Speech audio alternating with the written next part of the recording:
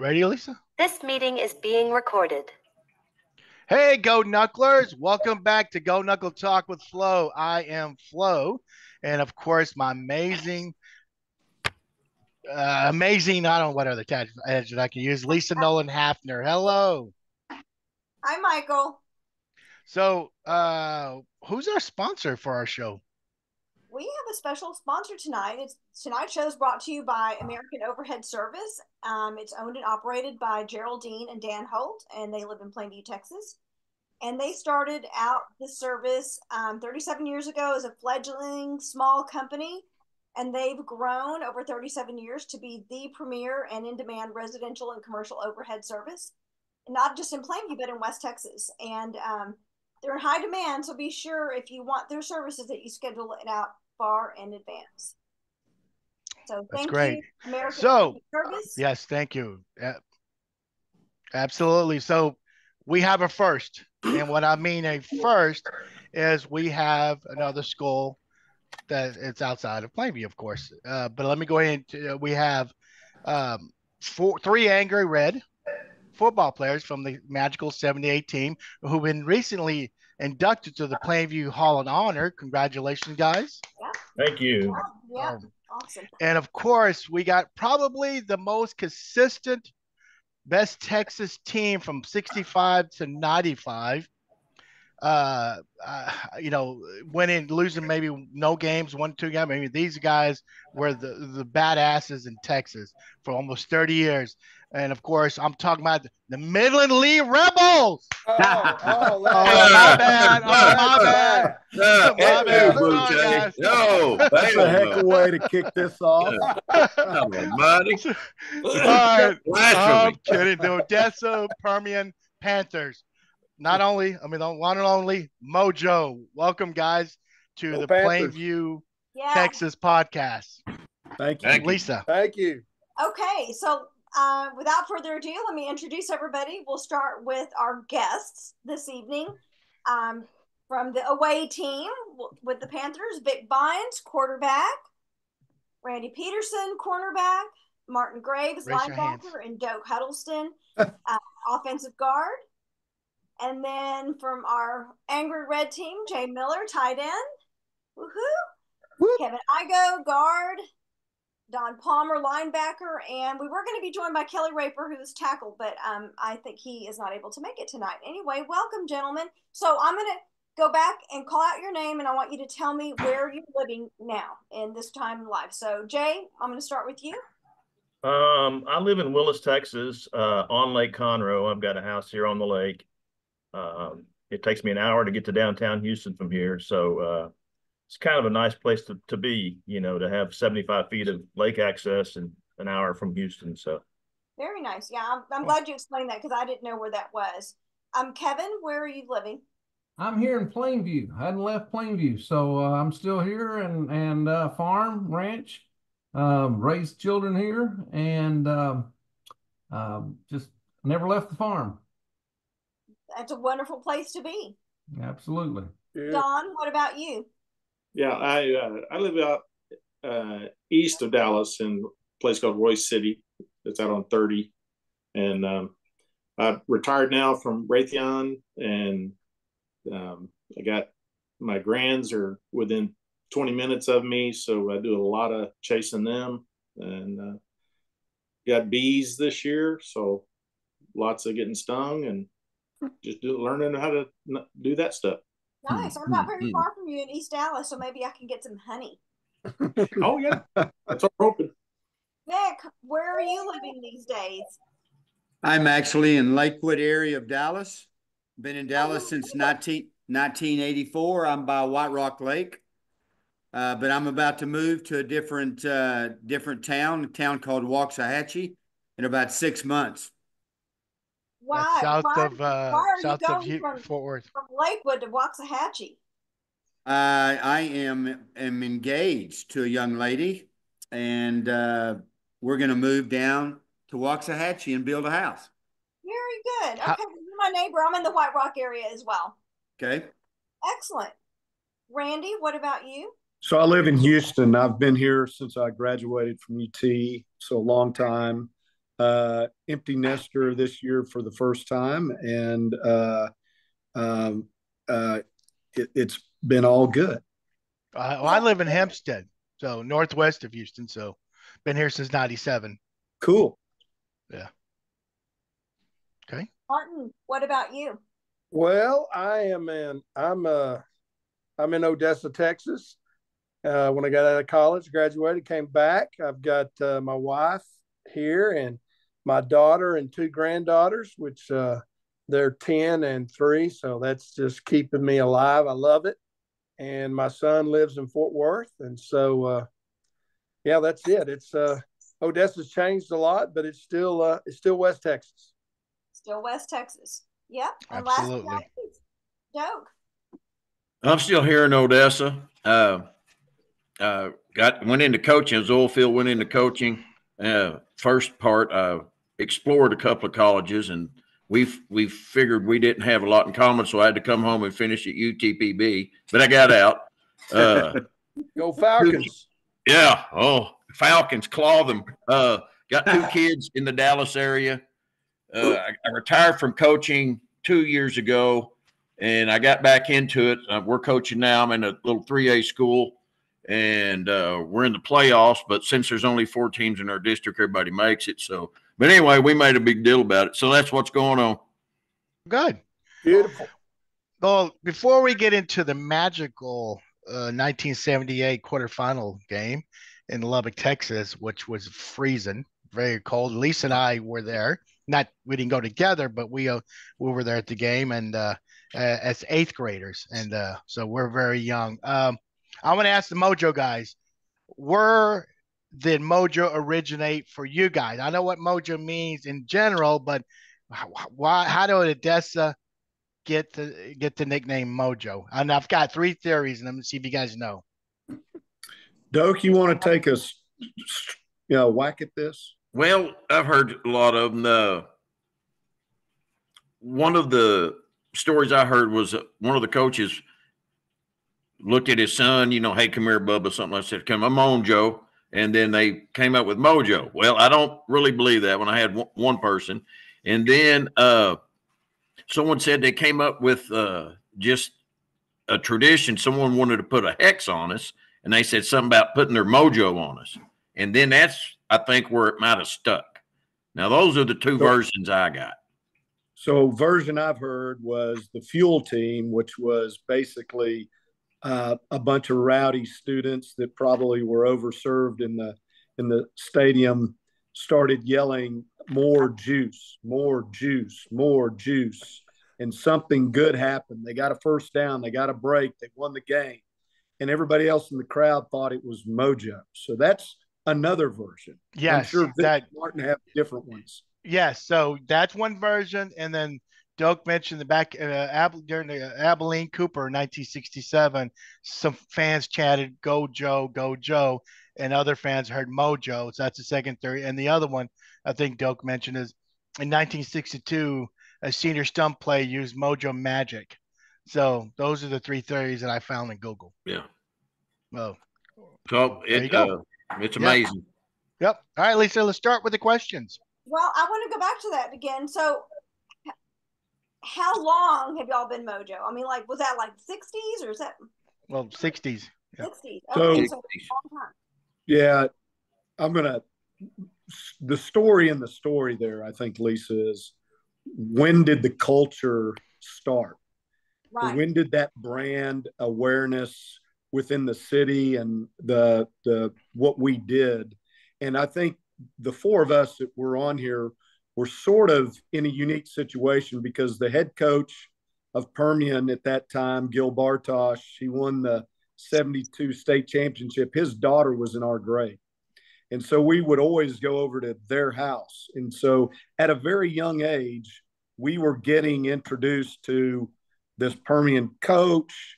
We were playing football. We would go to Friday night lights at the stadium, saw all the kind of religious things going on in the stadium. So it was cult-like, in my opinion. We didn't know. We thought everybody else did the same stuff every Friday night. And by the way, they may have, right? But for us, it started at a very early age. So very young, you were getting inculcated into this culture. Yeah, because for Plainview, it was later. The Angry Red didn't start out until Coach Sherwood came. 1978. Dad started to build that culture in our hometown, but it was, that was in the late 70s. Y'all had a much earlier inculcation to the religion. Well, yes, we did. We were indoctrinated. Just for an example, and Vic, Martin, and Doak speak up on this. When we were in 7th grade, we were running the same plays, whether offensively or same defenses that we ran in high school. So it was a process and a system that was handed down, that everybody learned going into the ultimate system that we were going to run at Permian. We started at a very young age, so you didn't have to learn it. You just had to react and perfect it by the time we were up there. And see, the thing is, too, is that, I was on the varsity for 3 years in Plainview, and Coach Kirk was there, and my sophomore and junior year, he changed the offense every week. We were running different plays, different defenses, different everything. So we were always learning something new. So it's hard to perfect that. We still were good, but it just wasn't the same thing. When Coach Sherwood came in, and the first day he got there, he started talking to us. I mean, we were all like, "What the hell? This is different. This is fun." So we started the culture that they have now in 1978, just like y'all did when in the 60s. So, well, I'm glad y'all got that going. No, it was something different. I mean, when you're sitting there and, we ran like 8 different plays. This was our offense. The wing tee, you can't do much with that. Well, we ran the wing tee, and we had a lot of variability to that. And as anyway, y'all experienced in the game, and even though there were standard calls, and we always laughed, student body right, student body left, but there were lots of variations that, Vic could even option off at the line. And that was a first relative to what we did as a scheme or an offense. And that's because the coaches didn't think we were very good. We needed every advantage we could get. Well, they told us we weren't very good several times. Yeah. I don't think they knew what to tell us, but the thing, they said you guys suck. No, you're too so little. Martin, so it sounds to me like the coaches for Pony League or middle school or whatever were in cahoots with the high school coaches, so that you're all fed into the same system at an early age. And I think, well, yes, ma'am, Lisa. Sometimes our coaches. I'm sorry. That's sometimes our coaches followed us up from the middle, the high school, the junior high. Yeah. We had several coaches come through that were eventually in the system that were still our coaches in high school. And that was a continuity that a lot of programs don't have. But sometimes we just had the same coaches go up there as far as they could go. And I think that brought a lot of, we didn't change coaches a lot at Permian. Not very seldom did you have a turnaround at Permian. So that was another advantage because we kept the same philosophy and the same system. So you guys had John Wilkins, correct, as your head coach? We did. AG, baby, AG. AG, baby. Well, hey, guys, let's go to that freezing day. Martin, how cold was it for you guys down there? How cold? Wasn't it like 28? 28. Sunshine, though. Sunshine. No wind. I don't remember it being cold at all. The only thing I remember is when we first got on the field, I don't know who it was, but somebody walked out on the field with like 50 black balloons and had one red balloon in the middle and walked by us on the field and let them go. And I couldn't see where they were tied together, and they went straight up in the air. And they were not tied together. And that freaked me out. And pulling into the dang parking lot, it looked like you guys had a motorhome dealership on the east side of the stadium. It was like, we come from a fairly wealthy farming community, but nobody had motorhomes. So Jay, I'm sorry. Go ahead, Martin. I was just going to say we were way glad to be back there because the last time we were back there, we got our butt kicked by Plano 3-0. So we were really glad to be back. at the Red Raider Stadium. So it was I don't know, it could have been minus 28. I don't think we were pumped up. You know, we were not going into a stadium that we were going to get beat again. And, you know, that's just how we felt before the game. And it was just. How much did y'all know about us? Did y'all know we had 3,000-yard backs? Yes. I mean, did y'all we knew your faces. We had y'all up on the bulletin board. They had programs.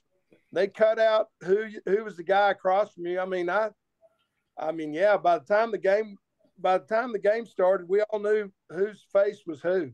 Who was the little fucker that was across from me? Because I still have a bone to pick from him because he kept hitting me in the head with his forearm. That could have been Michael. It could have been yeah. What position were you playing, James? I played tight end. Yeah, it was more. That was Mike Moore.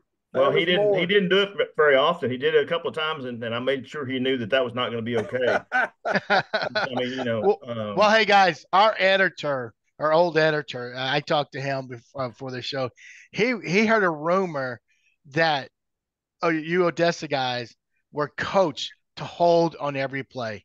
Is that true? Oh, that's bad. That's bad juju. That we were what? Coach what? Coach to hold on every play. No. I'm just okay. That's I don't remember being held, but I remember this. I had no problems blocking anybody on that line. I moved them out of the way. It was easy. I don't know what the rest of these fuckers were doing because they were stopping us. You were just so you're saying you were just setting them up for the linebackers to make the tackles. Well, I guess, no lie. There you go. There was I had no problems getting the linebackers. I had no problems, and then I know Igo took care of his people. So Jay, that's anyway. Let's talk to Igo. He hasn't said anything. So how the weather affect you guys? You Kevin? I can tell you that wind was brutal. There's no two ways about it. Oh, it was windy. I don't remember. It was cold. Man, the wind probably affected me more than the cold. And you know, the thing I remember about playing Odessa is, and I don't remember which coach it was, but he must have been, all he could talk about is this Permian MOJO. And I'm telling you, I'm the youngest of you guys by a long shot, by a year. But it made a big difference for a young kid because he said, man, you guys are going to have whiskers. Y'all are going to have kids up in the stands. We're all going, oh, man. I think that was our second field to play on that was AstroTurf. Am I right on that? Yes. I mean, the you guys grew up in that culture. And we didn't. Every time when we went to El Paso, that was a brand new, that was a whole new world for us. So everything that was coming at us was brand new. You guys were expecting it. So, I'm not going to say I was intimidated because I think we played better than the score showed, but I do know I saw you guys as bigger than life. And I don't know why that is, but I just. Well, that's what you hear your whole life. Wow.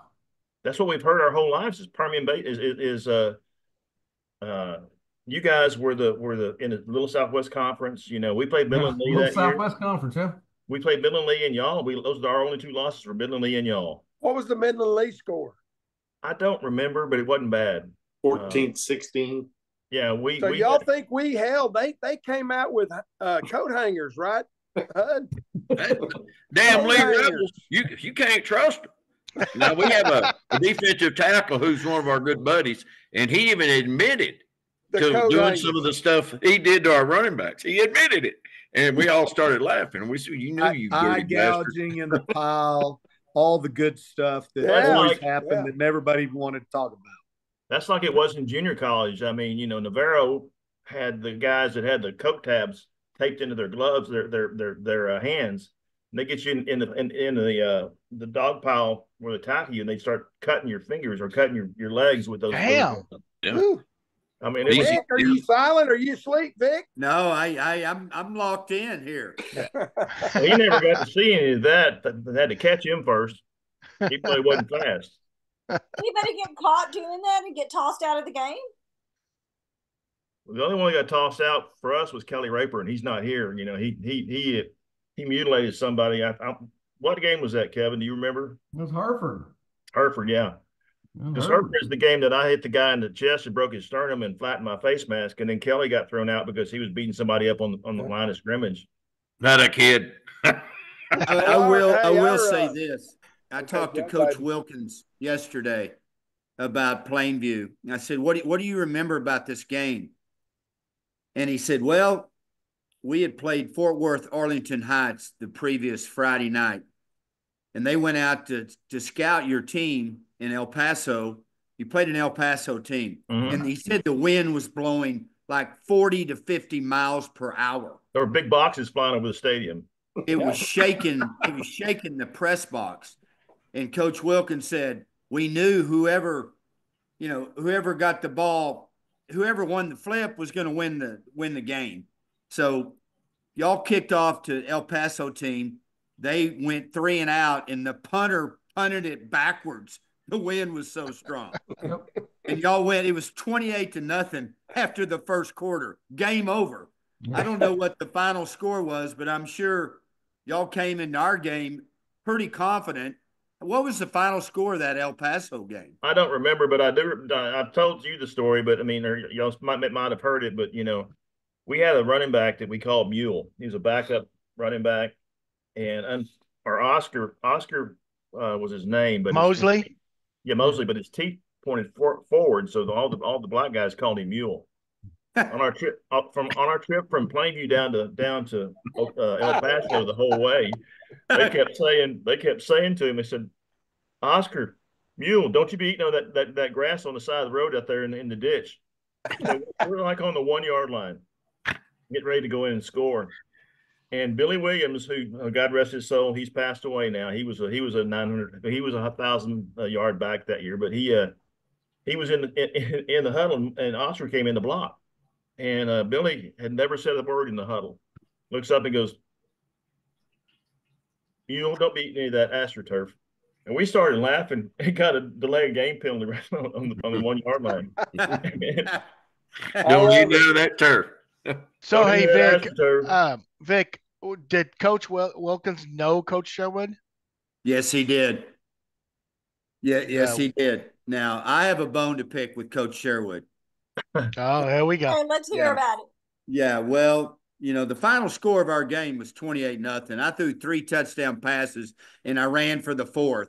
So I was a part of all 4 scores. I think that pissed him off because I think he coached the North-South All-Star game, and I was first team All-State, and he didn't invite my ass to that game. Well, I had to go play in the Oil Bowl, and I think, you know, he went down to Fort Stockton and picked this guy named Rick McIver, who he'd thrown for 800 yards and rushed for 300, and he was a parade All-American. I think Coach Sherwood was mad. But, Coach Wilkins said that, Sherwood had come from, like, liberal Kansas, maybe? Oh, he was from Sherman. But he coached in Kansas? Yeah, he did. He was, like I said, you wouldn't believe this guy. I mean, we called him the egg with legs. That's just what he looked like. I mean, looked like Humpty Dumpty a little bit. He walked in that first day, and we were sitting there, and we couldn't believe that this is going to be our coach. And we sat there and listened to him talk. And he kept talking. He talked about how we'd never won and how all this stuff. And then he pulled out these little red dots, which he cut out with one of those little hole punchers. And he made us all, he said, I want you to all put these on your watch. He said, every time you look at your watch, you see this red dot, you know it's time to win. And I mean, by the time he got through talking, we were ready to tear the field house down. And, it just amazed me. But good motivator. Yeah, it is. Yeah, it's funny. Let me get the Odessa's Permian perspective. Did you guys see that as a Japanese symbol, the red dot, or no? I have no idea we had no idea. Well, we didn't know about that. We were prepared for him, though. I mean, our coaches got us prepared. And it was that big defensive tackle y'all had, I believe that some bitch was strong. I mean, he was fast, but I mean, we got on him, and Martin and I and Chris Soap switched out a little bit. because they needed a bigger punch at guard. They put Martin in there, and then I would play a couple of guards. But that defensive tackle, man, that sucker could go. He was strong. Don, do you know know what his he's talking name. about? Don, was that Rerun. Kevin Woods? I think he's talking about Woods. Yeah. Kevin Kevin- Woods. was- Kevin Woods? Kevin Woods. Yeah, Kevin Woods. that's him. I remember his Kevin name Woods on played the Rice. board. He's Kevin- passed away also. Yeah. Oh man, Yeah, Rest he's in a good peace. guy, I was though. wondering, He you was a guys- really good guy. Have Rest- y'all lost rest a in lot peace, of brother. teammates? Do what, Have Don? y'all lost a lot of teammates? Seems like we've lost quite a number for being as youthful as we are. You know? Yeah. yes, Yeah. we've lost a few. Well, Kevin Well, Woods. you know, was- the linebacker y'all talk about, or that we mentioned, Chris Soap, he died. So he's passed away. Who else? Greg Lamb. Enriquez died, right? Our defensive end, yeah, Yep. and but Lambert's still kicking. Yep. That's the Both one I of them, remember. I Brian- talked to him. Let me ask Brian you. and Greg. Let me qualify this. I mean, I was in Lubbock at recruiting with Texas Tech in the end zone there, and I was talking to Lambert, and y'all may remember it different than I do, but he said you guys beat the hell out of us. We were so sorry we couldn't play the next week because and y'all didn't. Kelly Raper again, who's supposed to be here, who was on the sidelines. There was like 6 minutes left in the game, and he said he walked up and he said, "You guys, we've got 6 minutes and so many seconds left in our high school football career. Let's go out and kick some ass." And we started not hitting y'all badly, just hitting y'all hard. You were holding. Harder than we had been. No, we didn't hold. I can promise you this: we didn't hold. I don't think we got a single holding penalty in the game. So there you go. You know, God Almighty! Now, all right, boys. Y'all remember we had to hold our damn shirts and then have our elbows out there. So blocking like that. Well, I don't know, but I remember one linebacker. We were running our student body, and I came around the end, and he and I met, and I mean, I stood my ground. He's a lot bigger, but I stood my ground. The next time I come around there, he was running at me. He was going to knock shit out of me, and I cut his legs out from underneath him, and he cussed me all the way back to the huddle. Our linebacker. I mean, that's not bullshit. I'm going low, baby. I think you may be talking about Don Palmer is what I think you're thinking about. Yeah, you're talking to one of the guys here. Oh, I spent a lot of seen time laying out flat because my feet have been taken out in that game. I saw that happen so many times. So many times. You know, guys, I watched the whole game at lunchtime at that 1978 Odessa Permian film, and it does have the whole game. And I could swear there's only 4 or 5 drives total for each team, for both teams. There was a lot of punts. I mean, a lot of threes. I mean, there was 2 touchdowns. There was a long pass. I wrote my notes. There was the first was a touchdown because Plainview had a miscue the first play and fumbled. Oh yeah, that's one of the things that I wanted to ask is how much did that affect you guys when we fumbled on the first play? Well, that's always put a little fire in our ass. Yeah, I mean, that's a tone setter right there. I mean, Yeah, that put a little fire in our ass. We're on the I know- 19-yard line, and we go I down know- and Hold on, I'm Vic. sorry. Go ahead, Vic. Go ahead, Vic. I'm just saying that you'll fumble the ball on the 19-yard line, so naturally we're going to score. I mean, we scored you guys a lot did. of points. We scored a lot of points that year, and we go down and we run our off tackle, and then I throw a little 5-yard pass to John Meary, our wingback, and we're up 7-0 already. Yeah, and I don't if there was wind, I threw touchdowns both ways, so it must not have had that much wind. No, it was some wind. Well, the first, because you guys got the ball first. MOJO did. Odessa did. No, we did. No. I just watched the film. I watched the film today. What It's did we do, Odessa stop had it. Yes, because they punted. But Let's talk Vic, about you those threw punts. it. You threw it, huh?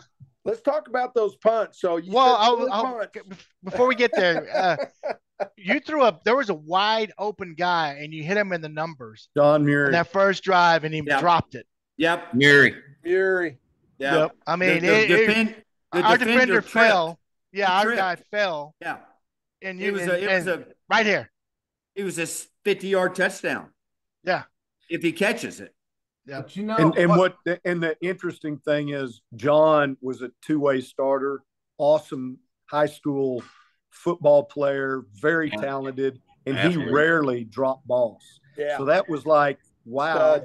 And we could have, and that was the first series. We could have gotten down about that, but we don't. We've been in, kind of been in those situations, and then we caught the break that when we punted to you guys, and that first snap kind of went our way. And in tight games, when you're playing at that level, that far into the playoffs, you've got great teams. You need those breaks. Those are emotional. They cause all kinds of stress. Well, it pissed me off because I had your defensive end on the ground. Kelly had his person on the ground. Kevin probably did the same thing. The hole was wide open.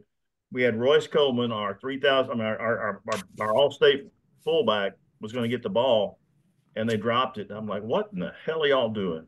Mm-hmm. I mean, I was blocking downfield, and I heard the gasp. I don't know if y'all heard that, but I heard the gasp of like the ball hit the ground, and all of a sudden you hear that noise. I'm like, oh shit! Turned around, and went, oh my god, they have the ball. Yeah. And then I saw y'all score, and I was, what do we do now? I mean, I know we keyed on their fullback. I think y'all had less than 100 yards rushing. Yep. And but y'all stopped Royce like that. That's what I'm curious about. And that's one thing, Kirkham. I mean, we focused. I remember focusing on that big back, and we knew that if we could limit him, then we had some other action. But he was a train. Urban Davis. We had Urban Davis, who was he played wingback beside me, and then we had Royce Coleman as fullback, and we had Billy Williams as a wingback, as tailback.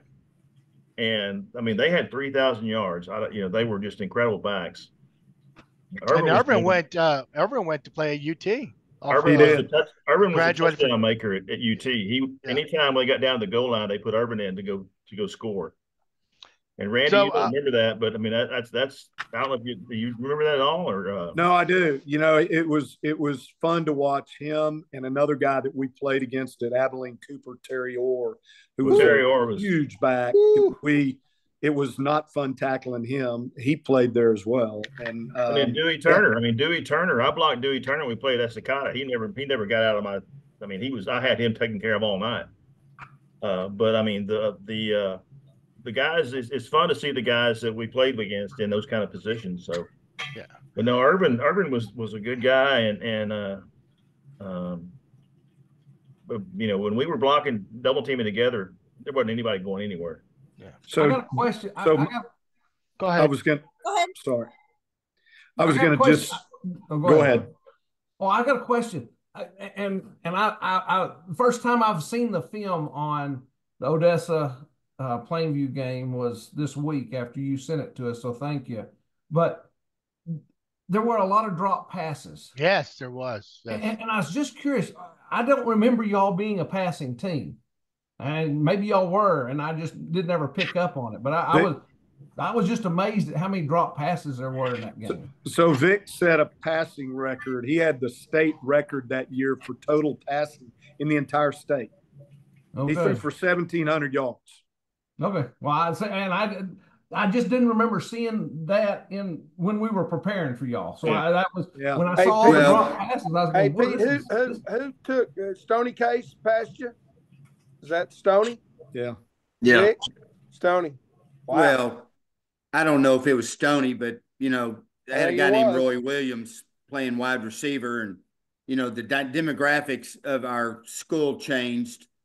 So, if you throw a 1-yard pass to Roy Williams and he goes 99 yards, that helps your stats.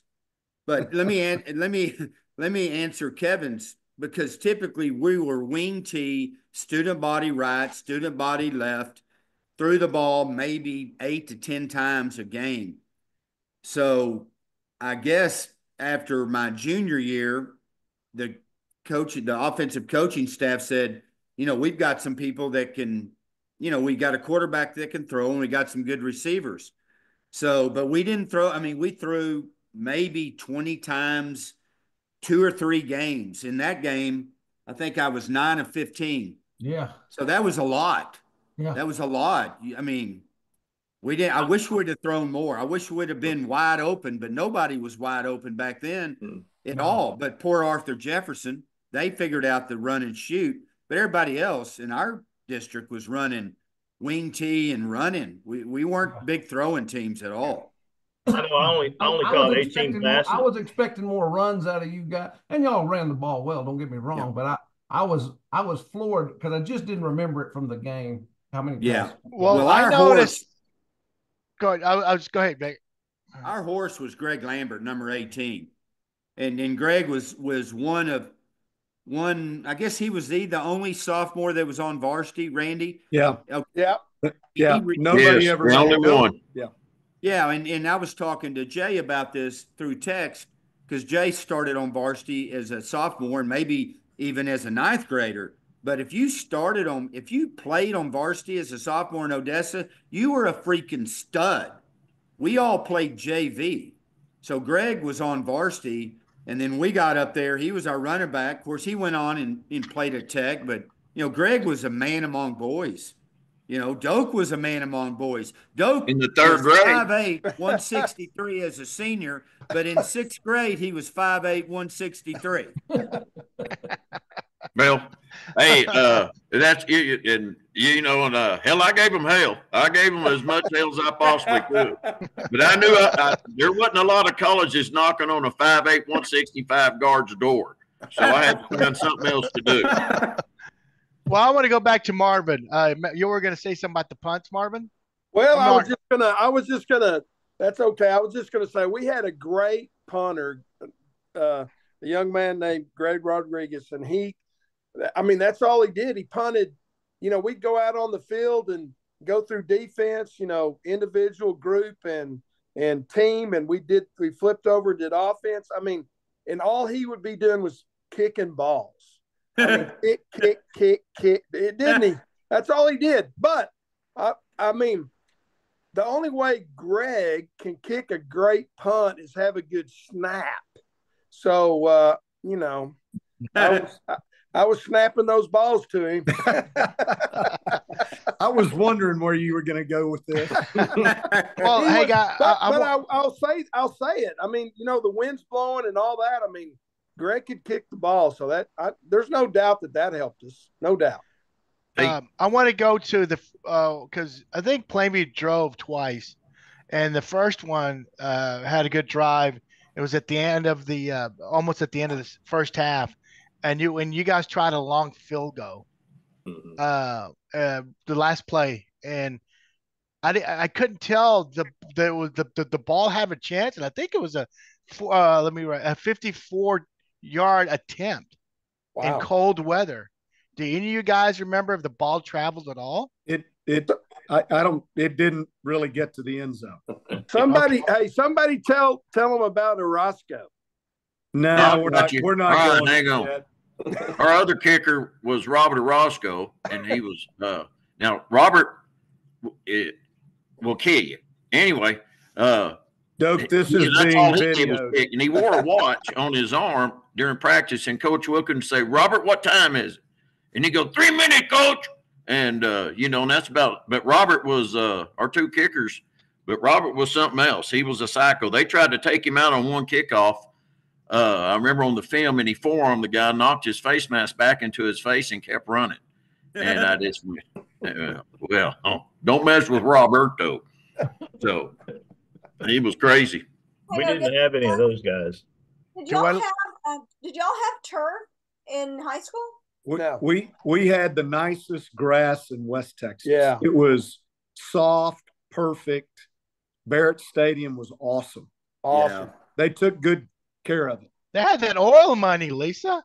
I know. Well, I was just asking because, I would imagine it's different going from grass to turf. It is, and we had the option. How did that impact your game? I want to ask that to both teams. Like, did it make a difference? Especially when it's cold, it could be almost like concrete. Well, in the year before 1977, we're 13-0, and we go and play Plano at Jones Stadium, and that's the first time any of us had played on turf.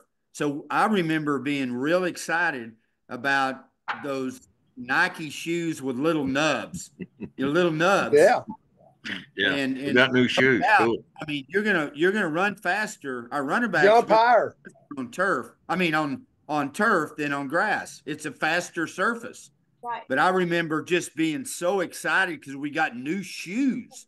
You know, we're gonna go play on turf. That's what they do in college. That's what they do in the NFL. Well, that's funny because I was playing in basketball shoes because they were just as adhesive as those little nubs. I mean, I had Really.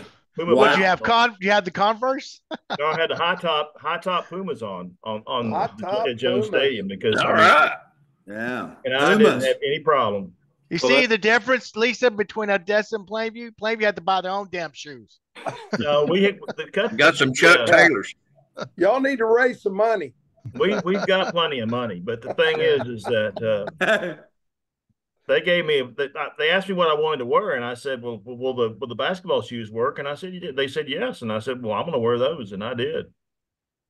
Well, And Randy probably knows about this. What's about 5 years ago, Katie built a $70 million stadium for the high school.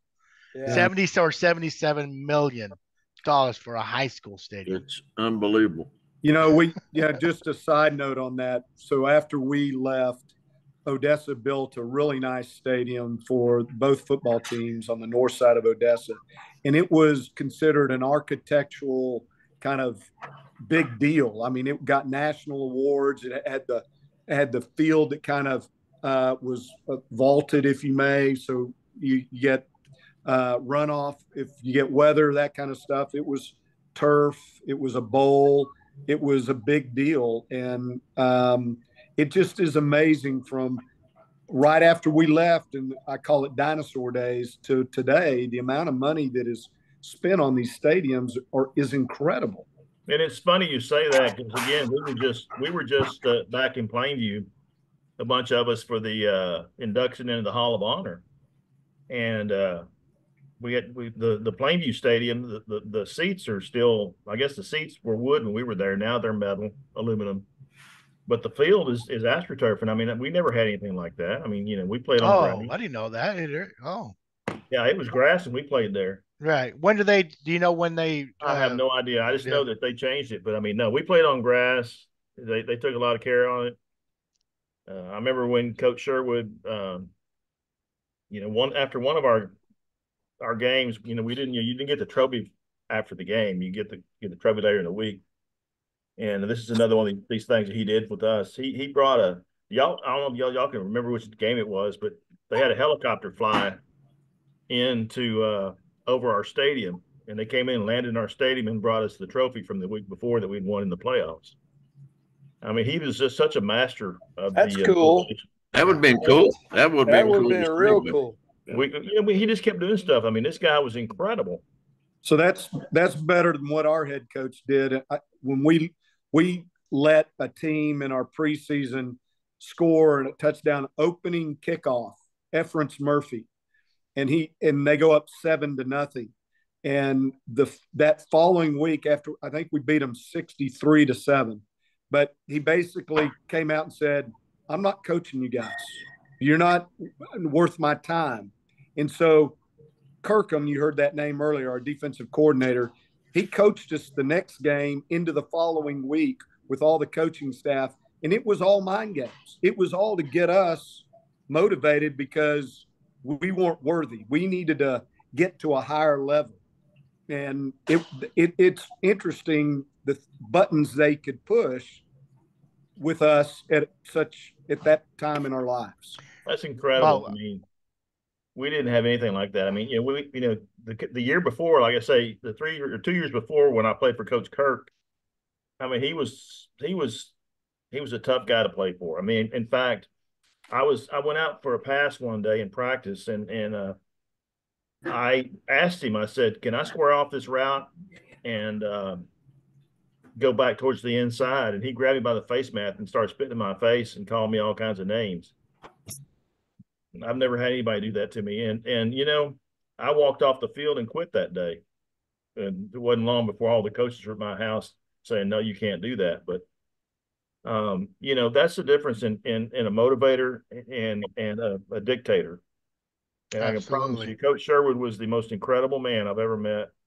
I know he died of cancer, and he came to Houston one day to go to MD Anderson, and he called me and Kelly Raper because we lived here, and he said, "Will you come have lunch with or dinner with me?" And so we met him for dinner at Papacito's in South, down by the Astrodome, and he said, "You guys buy a beer," and we're like, "Okay," and I'm like, "What?" So he bought us beer and Mexican food, and that was the coolest thing. I mean, I'd never been around somebody like that. I mean, that was just so cool. Number one, he called us when he was dying. He called us to come spend time with him, and he and his wife. Yeah. But he bought beer for us and Mexican food. That was just so incredible.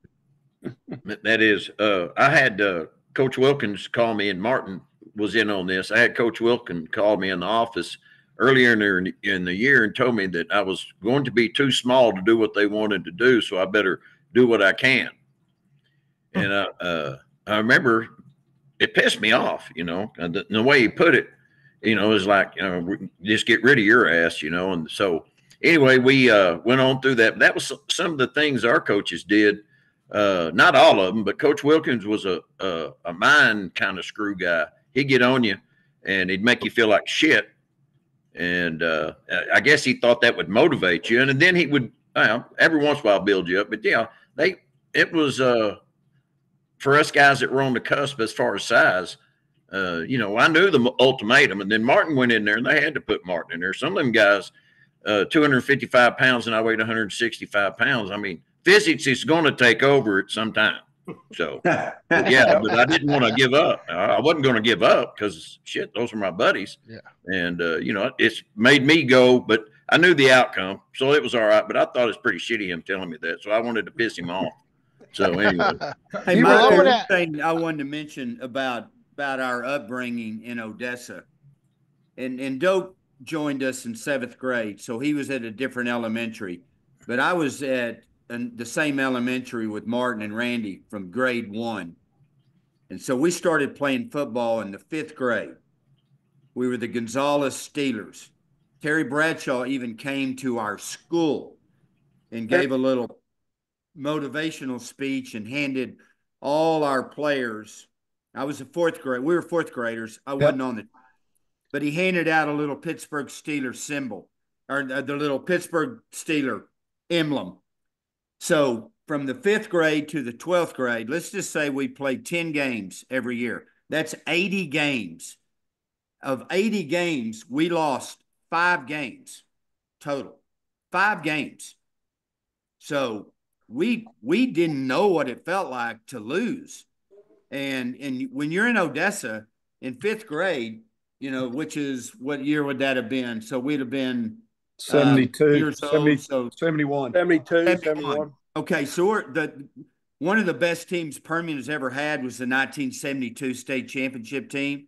They go 14-0. They've got 8 Division I football players, including a guy named Joe Bob DeZelle, who I think is the best player ever out of Permian all time.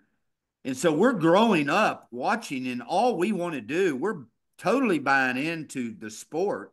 All we want to do is grow up, play for Permian, and win the state championship. And then you have all these all-state guys from 1959, and you walk in the locker room, all you want to do is, you know, you try to be all-state. So we were conditioned. And then, as Randy said, in 7th grade, we're running the same offense up until senior. And what we did, and Doak can verify this, our coach, Wilkins, didn't he handpick the junior high coaches, Doak?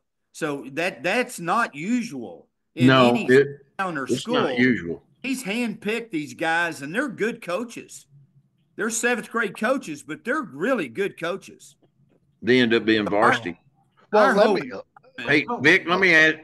I hate to interrupt, Vic, but if you'd gone to Nimitz, you'd only lost 3 games. I mean, Burnett. If you'd gone to Burnett, you'd only lost 3 games. Yeah, you were saying Nimitz. I think you got CT. The guys that went to Nimitz, the guys that went to Burnett, we came up, we only lost 3 games. Yeah, whatever. Well, hey, guys, I want to think about Kurt Sherwood, and of course Jay and Don and Kevin will agree. He brought our community together, and I don't think that ever happened. But he brought the community together. He brought the band together. I mean, it was. That's why I keep saying a magical year.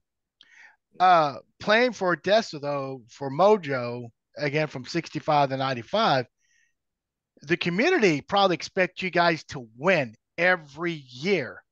So how was that? Was that a lot of stress on you guys to always? I don't know. No, Well, I mean, look at the. I'm going by the movie. I'm going by the TV show. I know it's all Hollywood shit, maybe, but we didn't well, know. I don't know. I mean, hey, okay, wait a minute. So we do good as sophomores. We do good as juniors, and then, or no, excuse me, our sophomore year, they don't win. They don't even go to the playoffs, right? Yeah. So I mean, I don't know. I mean, they may say no pressure. I felt like I wanted to go to a different level, and we get beat by Plano 2 years in a row. And I know how y'all feel. I was going to say this a while back. If I had a game I want to go back and play again, I know which game it is. It's the Plano game, and y'all probably feel the same way. Y'all want we would have kicked y'all's ass the next y'all want to play us again. I hear you. I hear that. And I don't know. I mean, you know what? So after we get beat in the semis twice, then the next year we're gone. Everybody's gone to college or whatever. They don't even make it to the playoffs. I mean, that was a sin. That's a bad feeling. You did not want to be the team that didn't win. That didn't go. You did not want to be that team. Yep. And there was internal pressure. I don't think we felt pressure, in like the community. Permian, we need to win. Yeah. We just wanted to win district because back then we all know one team went. Well, it's just like you Plainview guys, y'all grew up together. We grew up together. The only pressure I felt was not letting my teammates down. Yeah. You grow up together and you play against each other, and hell, you do everything together. I'm sure you Plainview guys were the same way as your partners. You know, my parents get on my ass, and it was if my teammates were happy and everybody was going good and we were winning, then that's the guys I was more worried about than anything. And Michael, we won everything we played in. We won the baseball, we won basketball, we won football. Yep. I mean, we did everything like that. And that's the beauty of a one high school team. That really is. Yeah, it is. That's the beauty of that, because we didn't have that. I mean, when you have a town with two schools, three. Well, you're right. We had three. Yep. And those guys were pretty good. At one point, we had two, didn't we, Jay? I mean, maybe in the '60s. But not when we were there. But one thing that you guys are talking about that you don't talk about is that the recruiting that went on back in that era. Because I mean, my father was offered a job in Lubbock if I would come play for Monterey. Heck yeah! And because that's just the way it was back then. So, and the oil companies brought engineers. We didn't have that. Yeah, we didn't have that. We had zero. We had the same guys that started at junior high graduate together. The oil companies brought those guys in. No, they didn't. Jay. Nope. Jay, I can go back and I can pull out our senior annual and show you the guys that were starting lineup, what junior highs and what elementaries they played at. Well, and it wasn't recruiting with the high school. It was just jobs. The oil patch was on fire. It was great. So we happened to be in a great spot. We had 700 people in our class. That was almost half as much as Plano. But I think that we just happened to be in the right place, right time. We had a culture, we had a system that was unique, and it was very disciplined. I think you said something right there. You said y'all had a culture, and our culture for the past 86 years was second was about the best we ever did. And Vic, I think you said only one team went to playoffs, and so until Don's class, Don and Jay's class came up. I mean, those guys had the same record y'all had, and there was a lot of camaraderie that had never happened before. You know, we had Lawrence McCutcheon. We had some pretty good players, individuals, but we never had a real good team. And or we had a lot of second place teams, I guess. But I'll go back to Coach Sherwood and you know, you guys were talking about y'all's coach through intimidation. Coach Sherwood, you didn't want to let Coach Sherwood down. Had nothing to do with him belittling you. You just didn't want to let him down by not playing well. And that's what I always appreciated about Coach Sherwood. He was kind of like a Tom Landry, right? He wouldn't show emotion, but you know, the players would know that, oh, he's pissed. Well, the funniest by thing, not saying anything. That was a big deal for Coach Sherwood, though, with his coaches. I know I was trying to think which coach it was telling me the story. He just was ripping somebody in practice, you know, just getting up and down him. And Coach Sherwood just called him over and goes, "How do you think this kid's going to do this if you're going to be ripping him up and down? You got to stay calm. If you're wanting them to stay focused and know what's going on, you got to stay calm through this." And he just always did that. And kind of like Coach Kirk, you know, he would have let us practice 4 hours if he was mad. You know, we just stay out there and stay out there. And Coach Sherwood had every minute laid out every day. And he could tell you each week way ahead of time, that's all the time you're going to be out there. And I expect you to go 100% the whole time. Mm-hmm. That's what I want. And he just generated that attachment to him because you knew he wasn't going to run you to the ground or anything like that. That never happened. It was always, you need to know what 100% is and put it out. Don, I'll tell you on that story right there, Royce Coleman was the running back. And every time Royce would take the snap, he would run all the way to the end zone. And that just took time out of Coach Sherwood's schedule. So the next week, Coach Sherwood said, all right, we're going to flip and the offense is going to start running from the 50-yard line instead of the 20-yard line. And one of the assistants, I remember, my offensive line coach, he said, why are we doing that, Coach? He says, we're not ever getting any reps in because Royce is always running to the end zone. So he shortened the field so we could get more reps in. I love it. That's good. That's a good call. Royce was an incredible individual. He still is. I mean, this guy was so hard to tackle. He wasn't that fast. I mean, he did win the 100-yard dash in our district back in the day, but that's only because I didn't run that year. But he was tough to tackle. You know, I didn't get my boots and put them on. I know. there was a movie called White Boy Can't Run. Not only White Boy couldn't run. Yeah. There was not. So hey guys, I want to go rivals. Like I know when my era with playing football, we had Hereford. I assume 78, Jay and Don and Kevin, Hereford was still our rival. No, I want to know about you guys. Monterey. I want to know Midland League. I mean, you guys were next door neighbors. I mean, how nasty? Can you guys share some nasty stories between you and Midland League? I'll tell you one.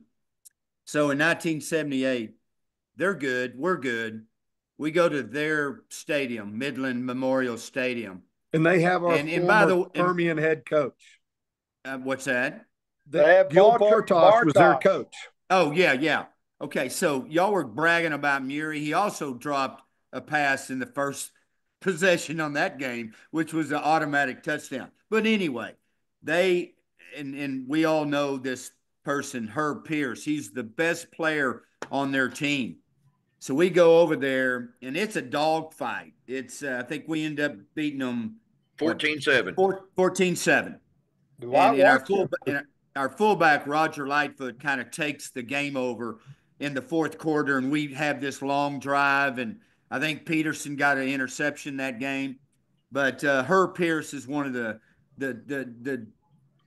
he's one of the nicest, most Christian-like people you've ever met. He's now the mayor of Lampasas. but he was a mean dude in high school. And I get up from one play. I'm on the bottom of the pile. And to this day, I give him a hard time. He tried to gouge my eye out with his finger. And I remember pushing his hand and yelling at the ref, hey, man, this guy's trying to dig my eye out. And to this day, 45 years later, and he's like, well, I just wasn't living a Christian-like lifestyle. He repented. He went on and played at Texas Tech, and he's the sweetest, biggest teddy bear you've ever met. But I'm telling you, he was a force. Abilene Cooper was good. We barely beat them in our junior year, and then 1978 they had this guy named Terry Orr. Oh yeah. And, we kind of managed him. Linebacker Martin, you can talk about playing Terry Orr, but they were good. Cooper and Midland Lee were our two big rivals that year. Well, but I'll say this one last comment on that, or another comment. I think the hardest hitting game we ever played was always Odessa High. Yep. We barely beat them our senior year, and it was off the charts physical because we had to live with those guys, good, bad, and different. We competed in every sport with and against each other, and it was mean, nasty. Yes, it was. Yeah. I remember we played Lubbock Monterey. They're in Lubbock, and George Kirk's son, Rocky, was wide receiver my junior year. And I'm downfield on a pass play, and I look up, and I see Rocky down the field. He starts hitting this guy. And I'm like, what in the hell are you doing? Next thing I know, a huge fight breaks out between the two teams. Everybody comes off the sidelines, and everybody's fighting. And I'm like, I'm not getting involved with this shit. That little son of a bitch got us in a mess.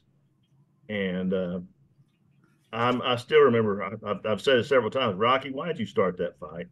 Because we got penalties, we got sanctions, we had all kinds of problems after that. I'm like, man, alive. But yeah, and they had a guy named Ron Reeves. Yeah, he was good. He was good. We played them in the quarterfinals in Odessa our junior year. All right, what did Ron play? Because I remember playing at Tech, quarterback at Tech. But what high school did he play for? He played everything. Monterey. He did? I didn't know that. Which I got to prompt Randy to tell this story because there's a famous play that incurred against Monterey. We're playing them in Odessa for the regionals.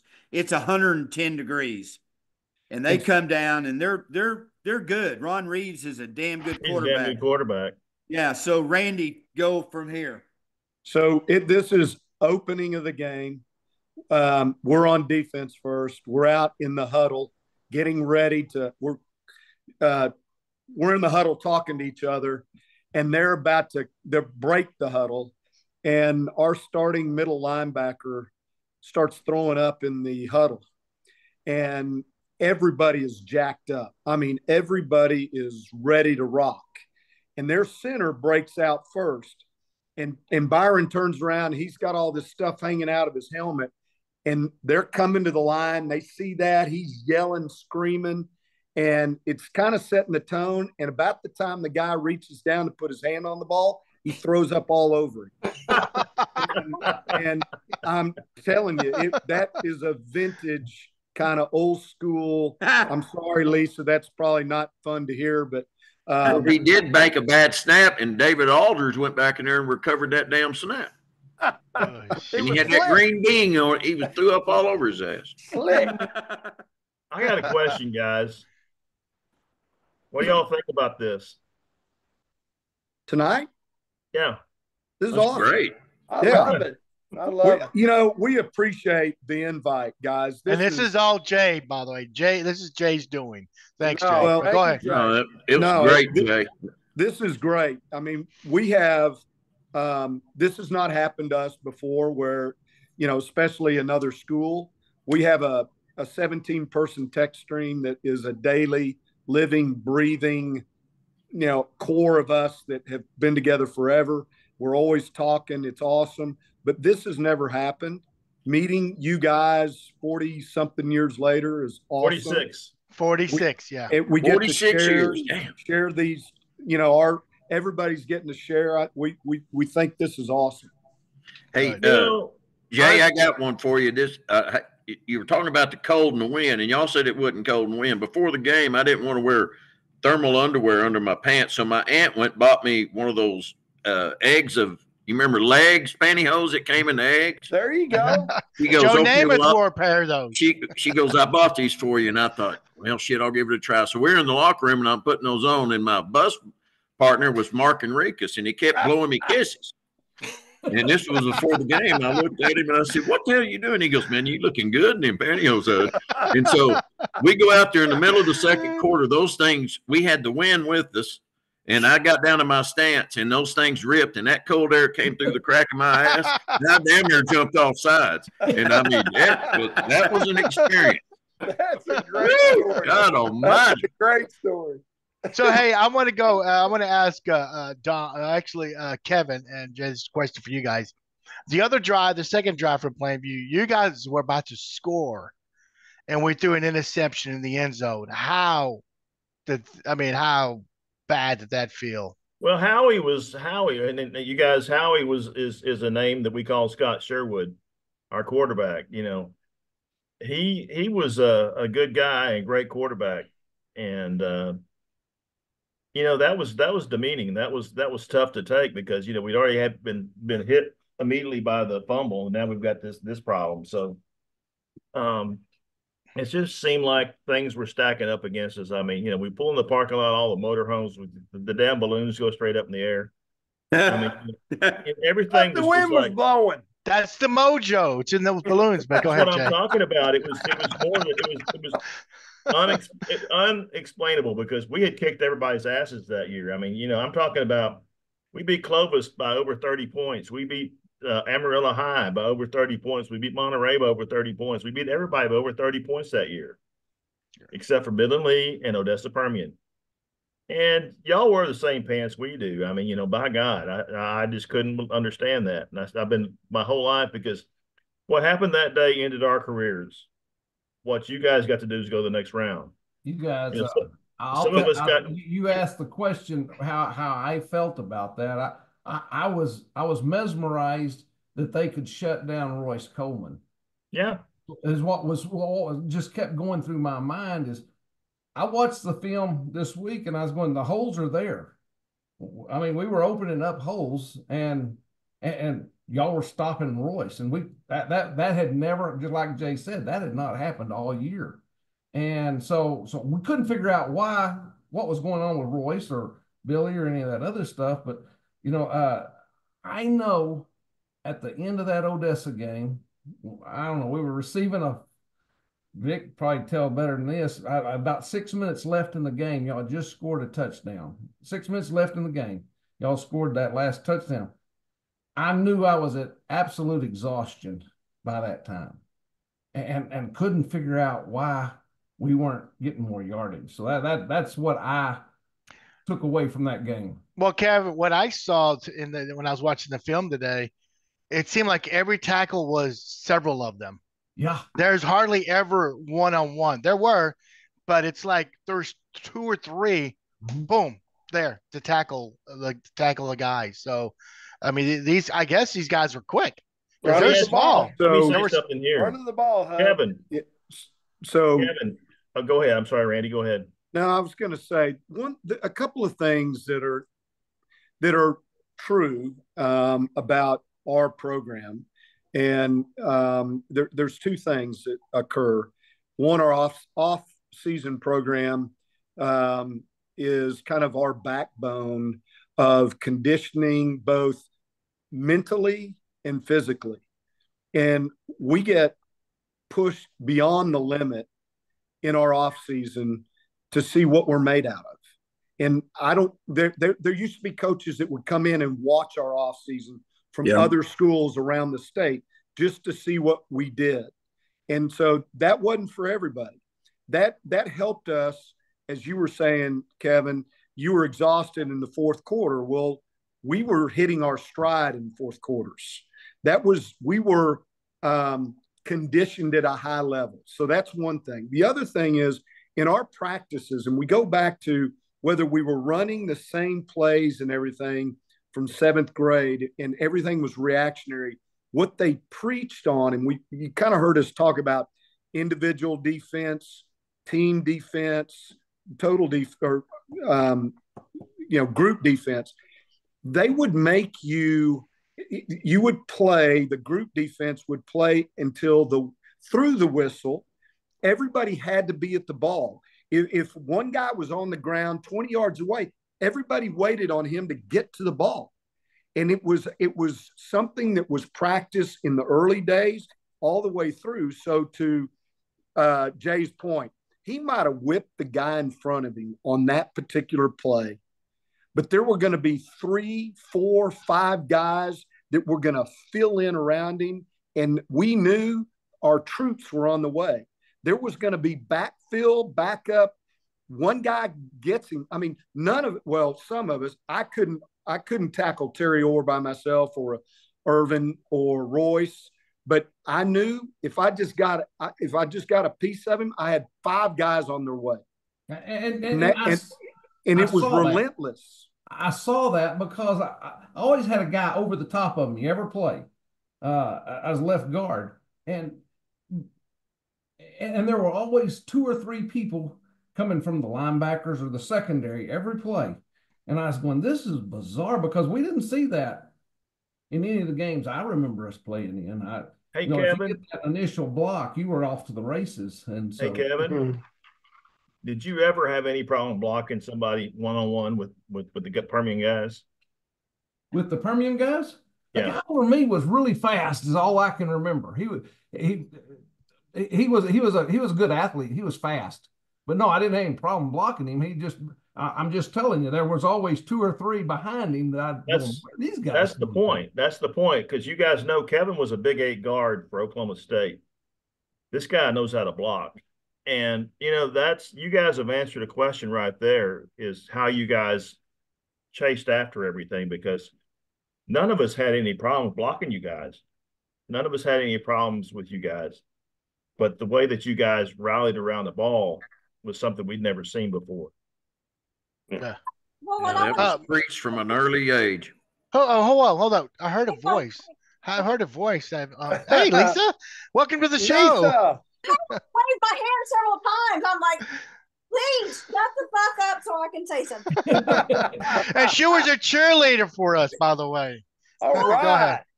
I think there's another component to this game, and that is, and Vic alluded to this earlier, that you'd lost twice to Plano. And I think that when you come into a game like that, you don't have vengeance on your mind. You're not playing Plano, you're playing Plainview, but the idea of losing in Jones Stadium another time is just not tenable to you. Like you have a drive in your minds, for those of you that had lost to Plano twice, that you're coming into this game with a mindset like there is no way in hell we can lose again in this situation.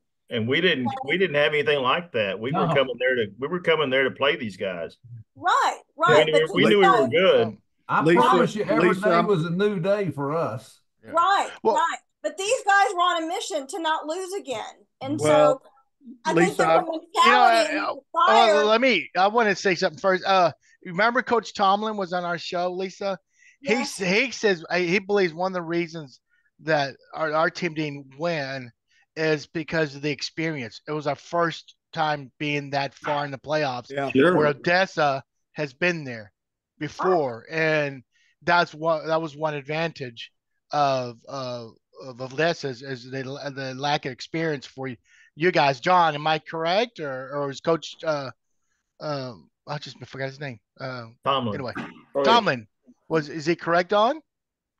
Oh, that's definitely one of the components, because there's like y'all were talking about, your mental side of the way I thought about Permian after playing it, and just the way you played as compared to other teams we played and seemed to handle, is that I always assumed that you guys, when y'all came out on the line and you got ready for a play, you had already made up your mind before that moment that you were going to win that play.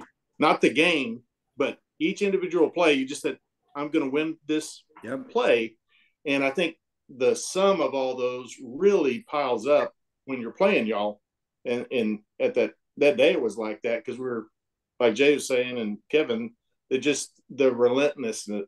We were so relentless in every facet, and there wasn't like somebody catching their breath or dogging it in any way. It was this intensity that came across. Now, Don, you being the defensive player, let me go back to my notes. The first TD for Odessa was because of the fumble. The second one was a long drive. The third was a punt from the 10-yard line. It only went 25 yards, and there was a clip. So they started, I'm sorry, it went 35 to the 35. There was a clip. So y'all scored on a short, at a good field advantage. Short field. And then I think that's it. Oh, and then there was a 48-yard bomb. Yeah. I mean, you guys held them pretty much. There was just those miscues. I mean, what? But I agree with Kevin that the Vic's passing that day, that was different for us, because we played, like y'all said, we played a lot of running teams. Most people ran. Yeah. But the amount of passing you tried and did, that was really kind of different for us, I thought. The other thing I saw, Don, yes, you guys played together as a team. And I can look back on that and appreciate it. But I can also tell you, I don't remember, Don J may remember some other teams, but you guys had y'all had a chemistry. Y'all had y'all had more better players than most other teams in West Texas that we played. And most that's teams what had one or two good team players. It seemed like y'all had 11 on each side of the ball. And they had to play as a team because they're small. I mean, you Yeah. guys were small, right? Yeah, Yeah, I mean, Yeah. very seldom did I have well, I did have a few one-on-one, but I mean, everybody I played against was bigger, but the way I was conditioned and the way I brought up, I didn't give a shit. I was getting after you. I mean, I played against Billy Ray Smith, and I mean, gave him hell. We held him to not as many sacks, but as far as our offensive line, we had run those plays so many times, we already knew what we were going to do when we walked up. And I mean, we knew exactly what we had to do. So were you the Rudy Rudiger? Rudiger? Rudiger of well, the I team? played with these guys, and I never set the bench. No, I never set the bench. I got hurt, but I was always a starter, and I wasn't bad guy going to give it up even at 5'8". And there wasn't anybody that intimidated us. Really, I mean, because we were conditioned not to that if it got close in the fourth quarter, we would come out on top. And that's how we thought. And we Lisa, just kept plugging. And Lisa, that's what I was going to modify about the comment. It wasn't we were out for revenge. Every game we played, we knew we were going to win. We knew what we had to do. We were prepared. In our minds, we knew what to do. We knew physically we were in condition. We knew exactly. We had faith in each other. We had you said, chemistry since some of it's 5th grade, some of it's 7th grade, some of it's 10th grade. But we knew each other. And here's the other thing. Permian was a senior-dominated team. In other words, when we were seniors, I think we had 2 guys on offense and 2 guys on defense that were juniors that started. That was the same thing when we were juniors. We got to play a lot and interact a lot with the starters. But those guys, and I described that little huddle in that Monterey game as my junior year. I was not a starter. I was a fill-in. But I started that game, and it was unique being in there with those guys that were, I call them the immortals. These guys, in my mind, and I think all of our minds, were bigger than life. Brian Harris, Tommy Sager, all these guys were unbelievable, but they were a year apart, but their chemistry was unique to them because they had grown up in the system, and ours was unique to us. And I think that's the reason why our 2 years were so good and maybe the outliers the year before, year not, they just weren't blessed. They just didn't have everything it takes. Let me So, mention something about a Permian player. Our center was Jed Street, 5'9", 159. No, he weighed 171. He did. He weighed 171. Okay. He comes up to me at our 40th high school reunion. And he'd had a little to drink, so we got to give him that. He comes up to me, and only a Permian center would say this. Hey, Vic, you know how many missed snaps we had the fall of 1978? And I went, no. He said, 0. And then he looked at me and he said, you know how many missed snaps we had in practice? And I'm like, practice? What? You counted in practice? No, I don't know. How many? He said, 1. That's a Permian center. That 40 years later, he is remembering we only had 1 missed snap. Yeah, that's just, you don't do that. Yeah. I think Jay hit it right on the head. We Coach Kirk before us, we changed offenses every week. Coach Sherwood, That's crazy. my junior year, these guys' senior year, I think through the first 4 games, we had 4 plays. And we perfected them. You're going to have to stop our four plays. Mm-hmm. And it was one of the first times that I remember knowing, just like you said, Vic, who I'm going to hit. Every play, you get up to the line of scrimmage and you know who you're going to hit. But that was the difference in Coach Sherwood and some of the other coaches, is that we had consistency in the offense. So that's a big difference. Kevin, I always said in some of our previous podcasts that Coach Sherwood didn't have a degree in psychology. He sure acted like he had a degree in psychology. He was a mastermind, and not just in the game of football, but in his interpersonal relations with his players, his coaches, the community,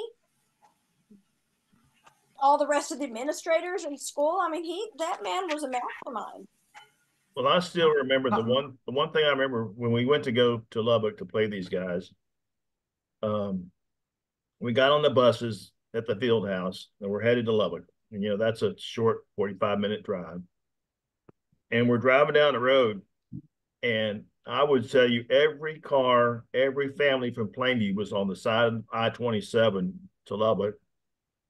They were there. Everybody was there on the side of the road.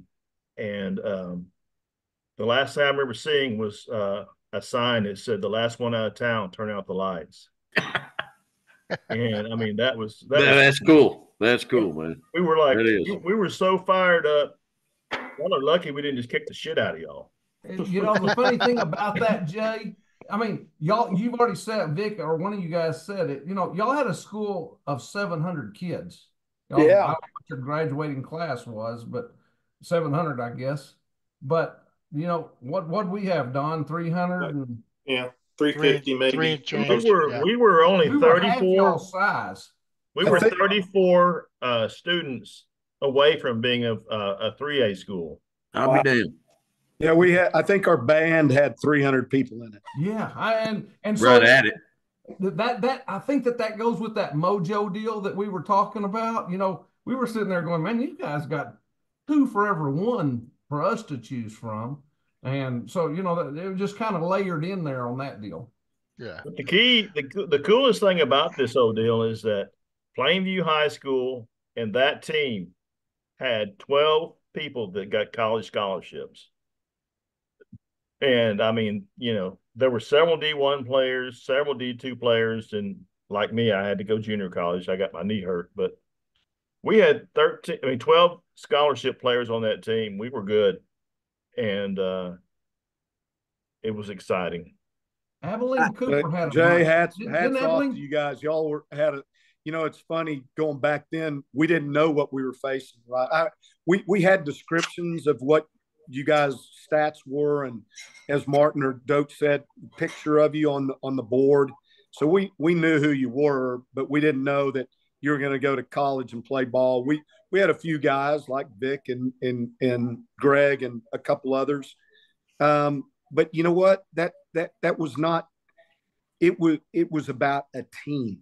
Oh yeah. It was not about individuals, because we beat a lot of guys that were really good players that made it to the highest level, and they're awesome, but their team couldn't function like we could. Mm-hmm. Our team shut down Terry Orr. I mean, he was we shut a lot of big backs down. And well, look at Louisville that year. I mean, they've got 2 running backs that go to Tech. They play at Tech. And then, outside Plano, they were probably the toughest team we played. Yeah. I mean, I think, let's just hypothetically say y'all had better athletes overall than we did. They did. Just go with that. But we had 10 years on you guys. Oh yeah, y'all had a system. We didn't have anything. We had a system, and we all fit into that, and it was relentless. It was tenacious. We self-policed each other in off season. So if somebody wasn't going 120%, he's going to get rid of his ass eaten out. He's going to get beat that's up. The difference. We were in the bar on Monday night. We were having beer. How old are you, dude? I wish I'd be with you guys. Hey, was it a kind of bar? You had a lot of dollar bills? We were in the bar. I mean, we drinks on. Well, I went there after practice. I mean, we'd have beers on Thursday. Captain Hook. Hey, Captain Hooks. Oh, well, hey guys, I want to go have a little fun. I've asked, we've had other football players on the show, and I've asked everyone. You guys could probably remember plays where you guys knocked the shit out of the player in front of you. But I want to know, and I'll start with you, Doak, a player that knocked your ass on the ground. In that game? Or any game. Any game. Any game. All right. I was a junior, and I was on the kickoff team, and we were playing Abilene Cooper, and this was when Terry Orr was a junior. And I was a junior, and this guy named Russell Wilson was a senior, but we were the gunners. So we were running down the field, and Terry Orr was in the middle of the wedge coming up on the kickoff, and he hit me, and I flew back, I don't know, 3, 4, 5 yards. I don't remember. He landed on top of me. And my ear, I had a cauliflower ear. He hit me so hard that it swelled up. And I remember the senior was carrying me off the field. And I mean, I wasn't there, but that's the hardest that individual. And I tried to hit him as hard as I could, but he unjolted my ass. I mean, that hurt. I got up there thinking, shit, can we play flag? What about you, Kevin? I laugh because I can't think of in high school that of anything like that happens, but I tell the story quite often. We were playing Nebraska. I was a pulling guard for Oklahoma State, and I pulled out around the end. I was picking up this 178-pound cornerback. Just rolled him up about 3 times, and it was about the third quarter.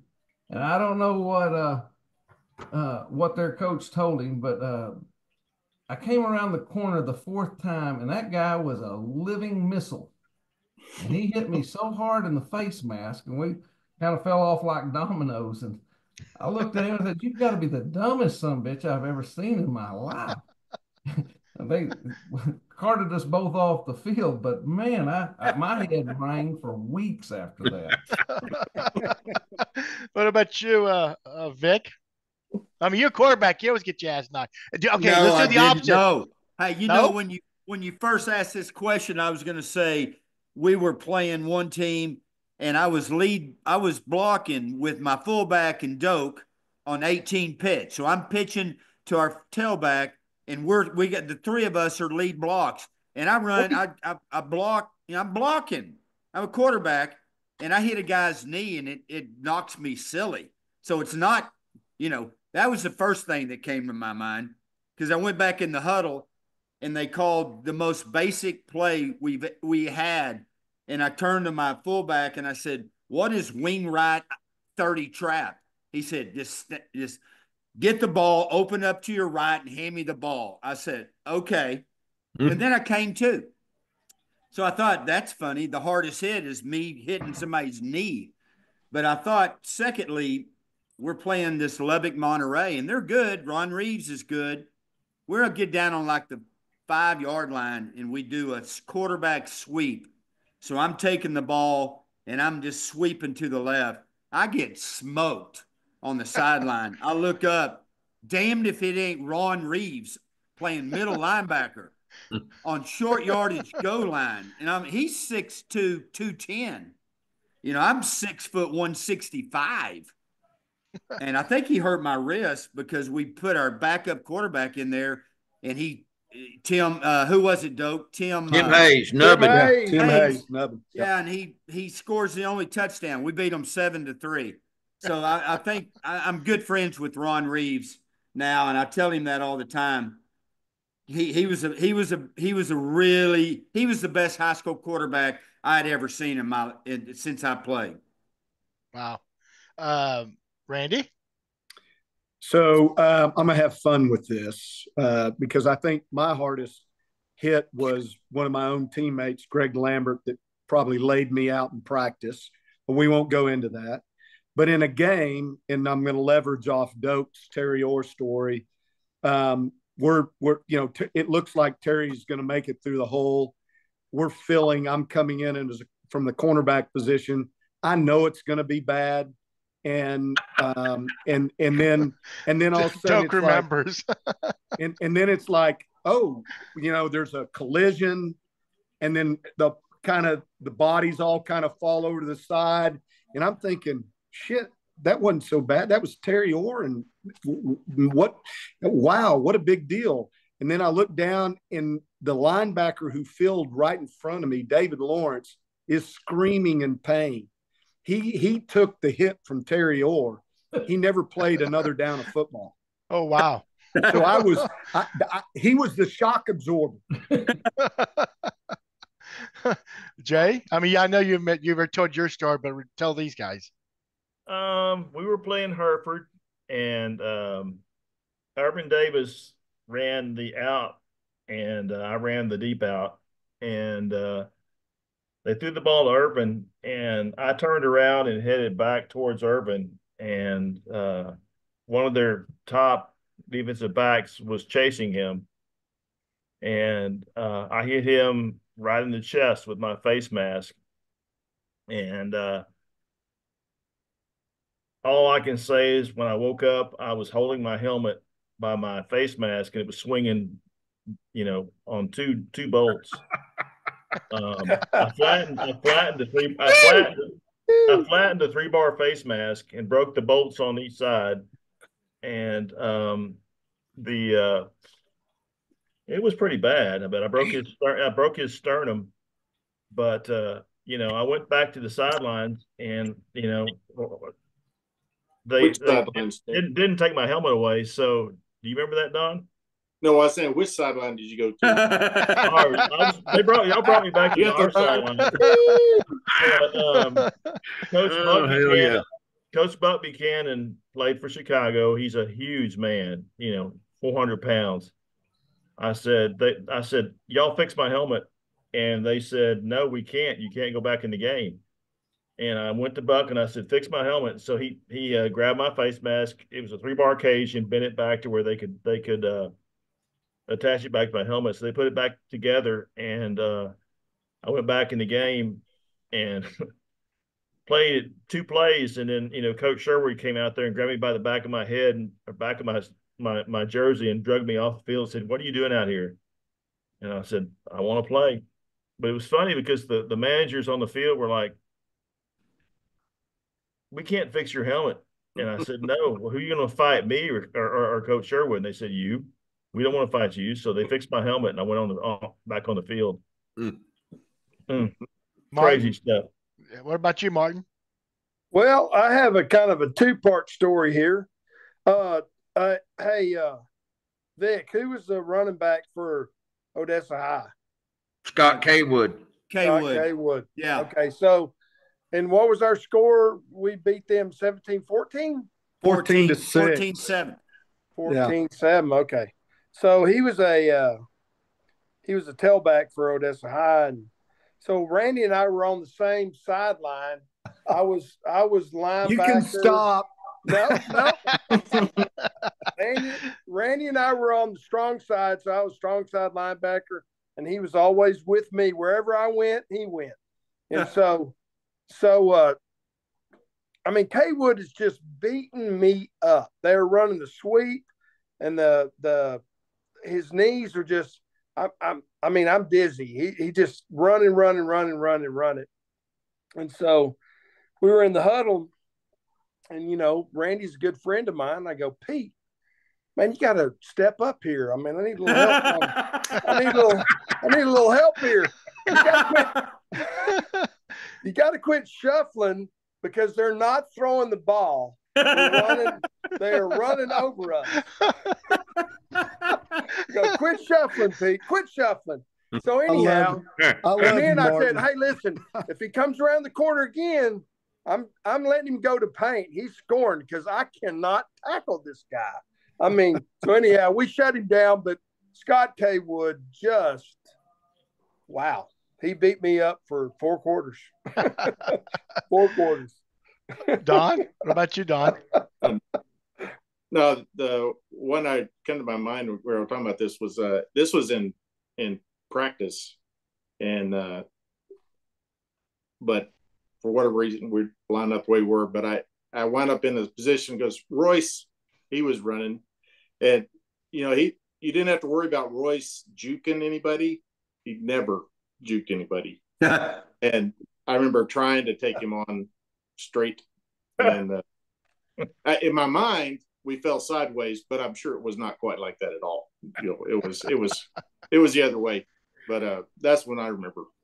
That's funny. Hey, so Lisa, ask the MOJO boys about the movie and the TV shows. Yeah. So, I mean, really what I want to know is, do you feel like that show accurately portrayed the culture of Permian football? Or the movie? Yeah, the movie or the show. Vic? Well, I mean, everything's going to be exaggerated. It's Hollywood, so they've got to glamorize it and make it bigger. Hey, I used to watch the series every Friday night. I loved the characters, but for purposes of this question, that was totally non-Permian. That was a whole different deal. But I do have a story because Bus Bissinger's the New York Times bestseller who wrote the book. And and by the way, he's a cross-dresser. I thought I'd throw that in there. This is being recorded. So he's related to Peter Berg. So I'm in Odessa, and one weekend, and I go to the pep rally, and it's circa 1978. The band, the Pepettes, the players with their jersey, and they're playing the fight song. And I walk out there, and I'm thinking, man, this is 30 years later, and nothing's changed. Nothing. So I go up, and I see this guy, and he's got his hat kind of like Mr., kind of cool. And I walk up to him, and I said, you're not from Odessa. He said, no. I said, you're Peter Berg, the director of this Friday Night Lights, aren't you? And he said, yes, sir, I am. Who are you? I said, I'm Vic Vines. I played out here, blah, blah, blah. And he said, what are you doing tonight? I said, well, the head coach of the team is one of my college teammates, Scott Smith, which is true. And I said, so I'm on the sidelines. He said, you care to hang out with me and tell me a little bit about Permian football? I said, sure, I can do that. I was jacked up because all of my life I've wanted to be an actor. I thought I could be an actor, and I thought, this is my chance. I'm going to be with the director, Peter Berg. And this, I don't drink anymore, but I was drinking back then, and I was so excited. I think I had about 10 vodkas. So I'm on the sideline. We're playing Midland Lee, and it is fast paced. people are hitting. You got helicopters flying over getting game film footage. And I'm sitting there with Peter Berg in the middle of, out in the middle of nowhere. You got 20,000 people at this game. And he's out there and he's hyper and he's looking at the game. And we go in at halftime. And Permian is up by, I think, 10 points. Doak, what are you doing there, bro? I'm going to turn on a light. I'm moving around. I got to get up. Looks like he's going to take a Take a piss. break, Please turn the light Doak. off. No, I'm Be trying to careful. get Be up when I'm careful. old. I Yeah, can't Doak. get stoved up. Hey, quit interrupting my story. Sorry. Speaking of knuckleheads, so we go in at halftime, and me and Peter are in the back of the locker room, and my friend Scott Smith is giving this halftime speech to his team, and his son is the starting quarterback. And you're either 20 or 25 at Permian. I think he was 20 and I was 20. So I'm just getting into all that's going on. And I look at Peter and I'm like, Peter, I mean, look at that. Look at that. You think that guy wants to win? And his son's just sitting there in awe, just mouth drop, listening to his dad. You could hear a pin drop. And he looks over at me and he says, Vic, I'm a hockey player from Wisconsin. I don't know much about football. I started laughing. He said, but I moved out to LA. Vic, I've had a lot of girls. I've done a lot of drugs, but this is better than all of that. And I looked right at him, right in the eyes, and I said, then you're catching the spirit of what Mojo football is all about. It's the best. You understand, Peter? It's the best. And I'll never remember. Now, I followed that up with a couple of calls down into his Austin studio. I was trying to get in the movie, but that never worked out so well. But I'm telling you, I have traveled, as Martin and Randy and Doak, we've all traveled around. And sometimes I'll wear my Permian P hat. And inevitably, anywhere I go, they're going to say, is that it happened 2 days ago. They said, is that an Odessa hat? And I said, yep. They recognize it. They know us. It put us on the map. I was going to say, It did, but I was at Nimitz. I was a coordinator at Nimitz, and I was the head scout when I was up and around that area, and I got to meet Bissinger. And I think the racist part of it, guys, to get back to your question, yeah, that culture did exist, but I was up there. And some of these players, they wouldn't show up to practice, and we knew where they were. And one of my jobs was to go find them, and that I had to go to a different part of town. But that was, but he blew it out. I mean, I think the racism deal was everywhere. I mean, it was just, you're with your buddies, and you call each other gringo, you're laughing like Mark Enriquez and I did. And he made it seem, but there was, the Booby Miles incident, not all that, but yeah, there was some, out here in West Texas, you're going to get that, but he blew it up a little bit to the point where he was not welcome back in Odessa because he got into some people's personal lives. So, but basically, yeah, to answer your question, I thought it was, I was up there a lot, and I was, privy to what was going on, but to me, it didn't mean anything. I'm used to that, kind of stuff. The other kids were, bantering back and forth, but he wrote a book, and he portrayed Coach Gaines as a very Christian man. And but he portrayed Gary at points as not being the type of guy that Coach Gaines is. And that made Coach Gaines mad, and rest in peace, Coach. But I do remember there was some big problems about that with Coach Gaines. Yeah. Well, they got Billy Bob Thornton to play him.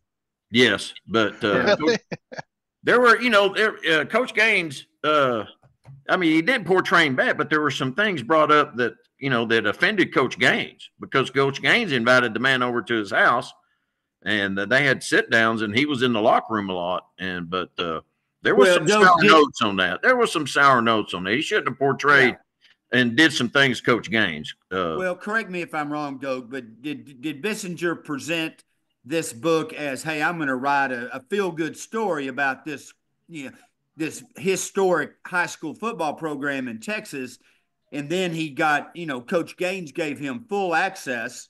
I mean, I saw a picture the other day when Bissinger was right next to Gary Gaines, 6 yards on the field. Yes. He's listening to him call the play with Mike Winchell, the quarterback.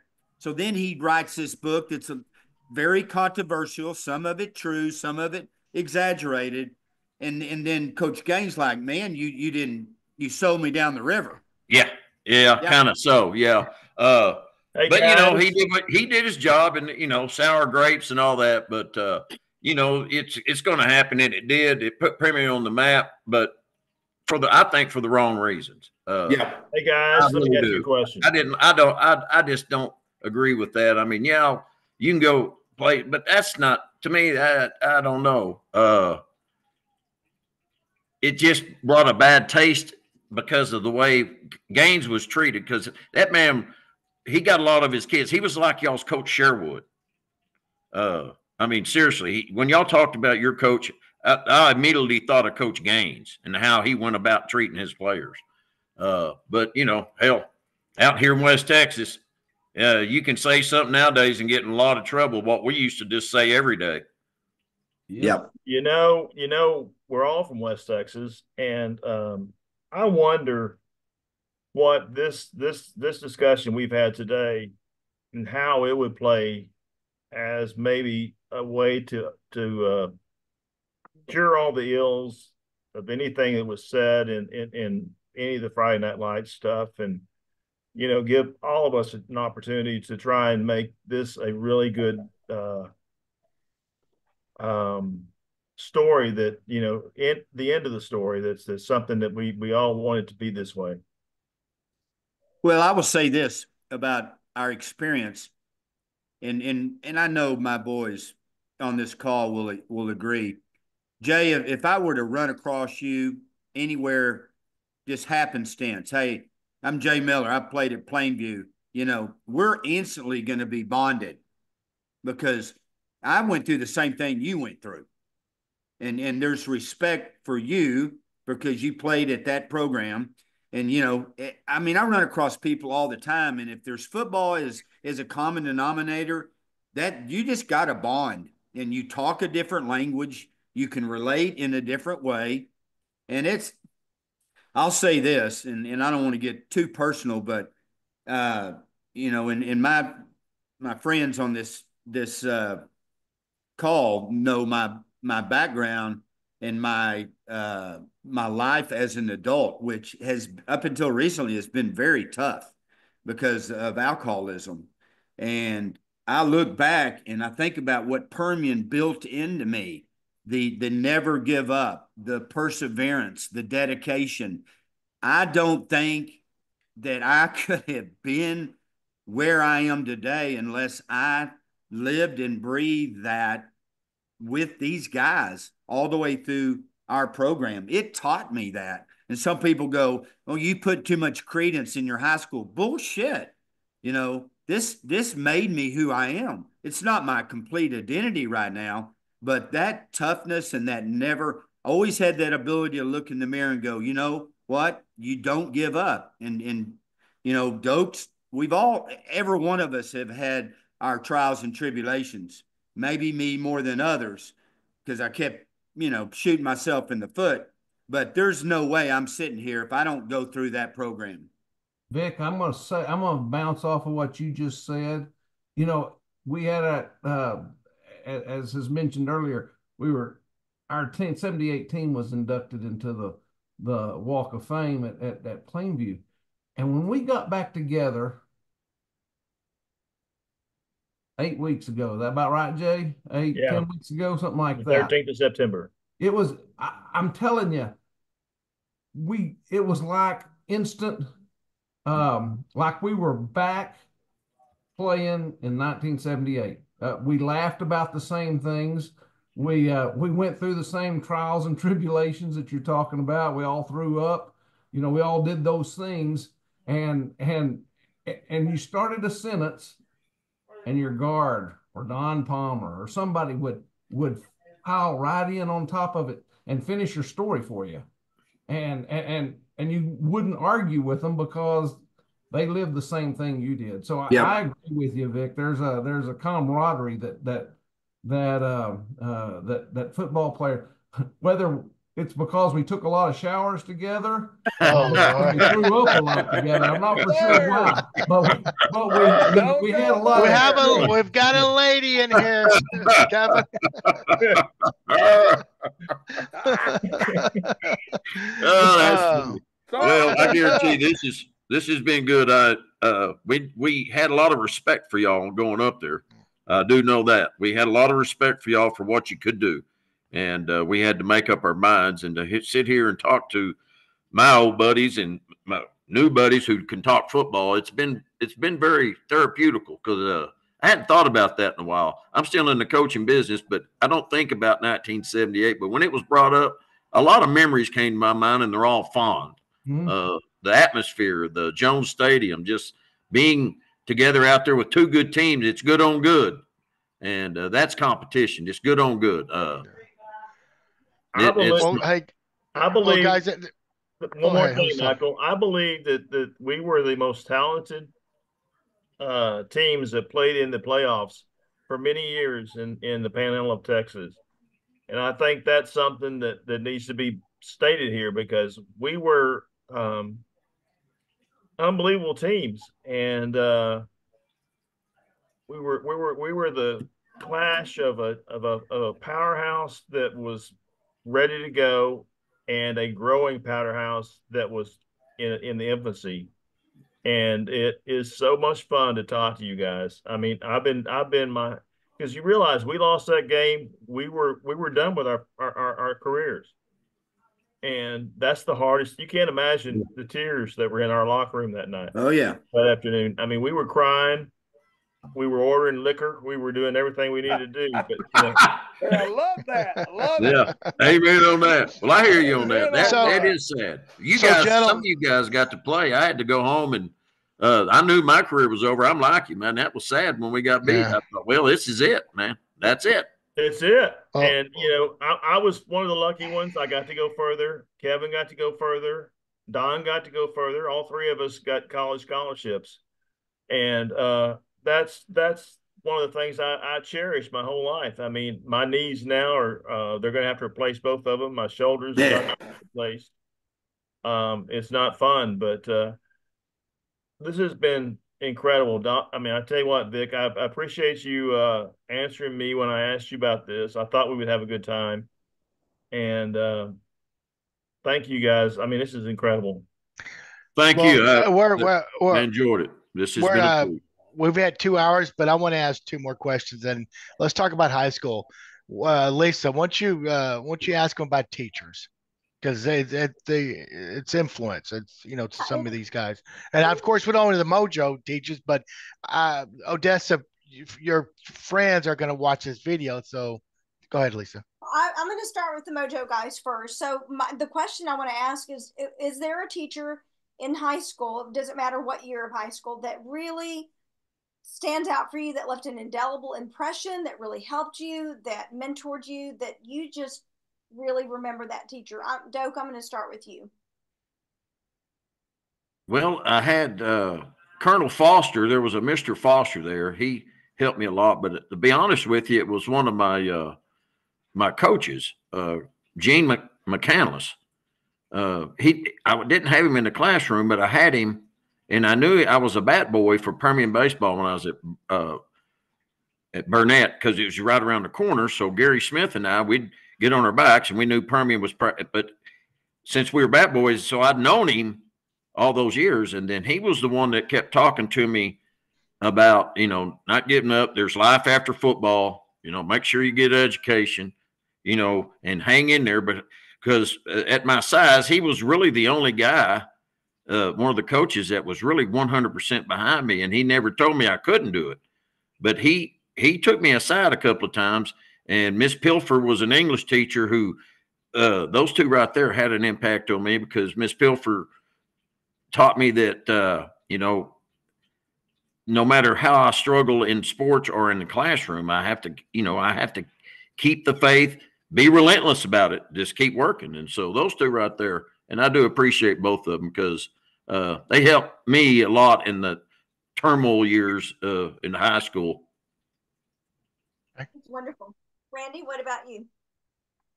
You know, I think we had a lot of very positive teachers in an environment that was, you know, I think everybody was doing the best they could. I think we had, yeah, I wouldn't, there, maybe an Alice Jeffers stood out because we knew her, we knew her kids, and she was a positive force within our high school community. I didn't have her for a class, but she was always high energy.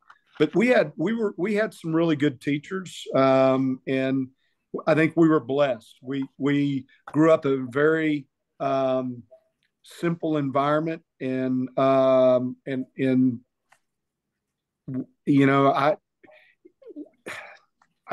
we had it better than a lot of people, I think. That's right. Martin? Well, so my junior year in the spring ball, I had we had a really good English teacher, and she was also just smoking hot. Smoking hot, Miss Clements. Where are we going with this? Everybody's saying she's smoking hot. Who's So this? anyhow, Miss who? I'm sorry. Miss Clements. Okay. I mean, she was so anyhow, but she was a good teacher. So wasn't any of that hanky panky stuff. Everything was good, but I broke my right wrist my junior year during spring ball. And we were, going to have to put on a play, and we were doing something, and, nobody wanted to do it, but by God, it was her class. And so, I showed up with a cast on my arm, and she goes, "Well, what happened?" And I go, "Well, I yesterday I broke my arm, my wrist." And she goes, "Well, okay, well, we got our work on our play, and we got to do all this." I go, "No, I think I'm out." She goes, "You're not out at all." I mean, she was tougher than Wilkins. She goes, "You are not out, and you're in the deal." I was like, "Holy cow!" I mean, so anyhow, she was a great teacher. We had, I don't know, she was all about us, and so she was a great teacher. Great teacher. And smoking hot. Yes, it was. What about you? Vic? Well, I can't answer this question without saying my mother, who was a 40-year second grade teacher, Chesaloo, Virginia, Northington. How about that name? Woo! Grew up on a farm in Altus, Oklahoma. But anyway, I have to give my mom kudos there. There was an 8th grade English teacher named Miss Pickett. And Elaine. Elaine Pickett. Exactly, Elaine Pickett. And she was beloved by every student. And Martin and Randy and I had the chance to go take a trip to Europe and Greece and lots of places. We studied history in Rome, and I think we went over there for maybe 3 weeks or something, but she was our teacher that was the chaperone. And we went over there. There was a group of probably, I don't know, 15 Odessa people and then some other people we met over there. But she made class fun. She made learning fun. And teachers, good teachers make it fun.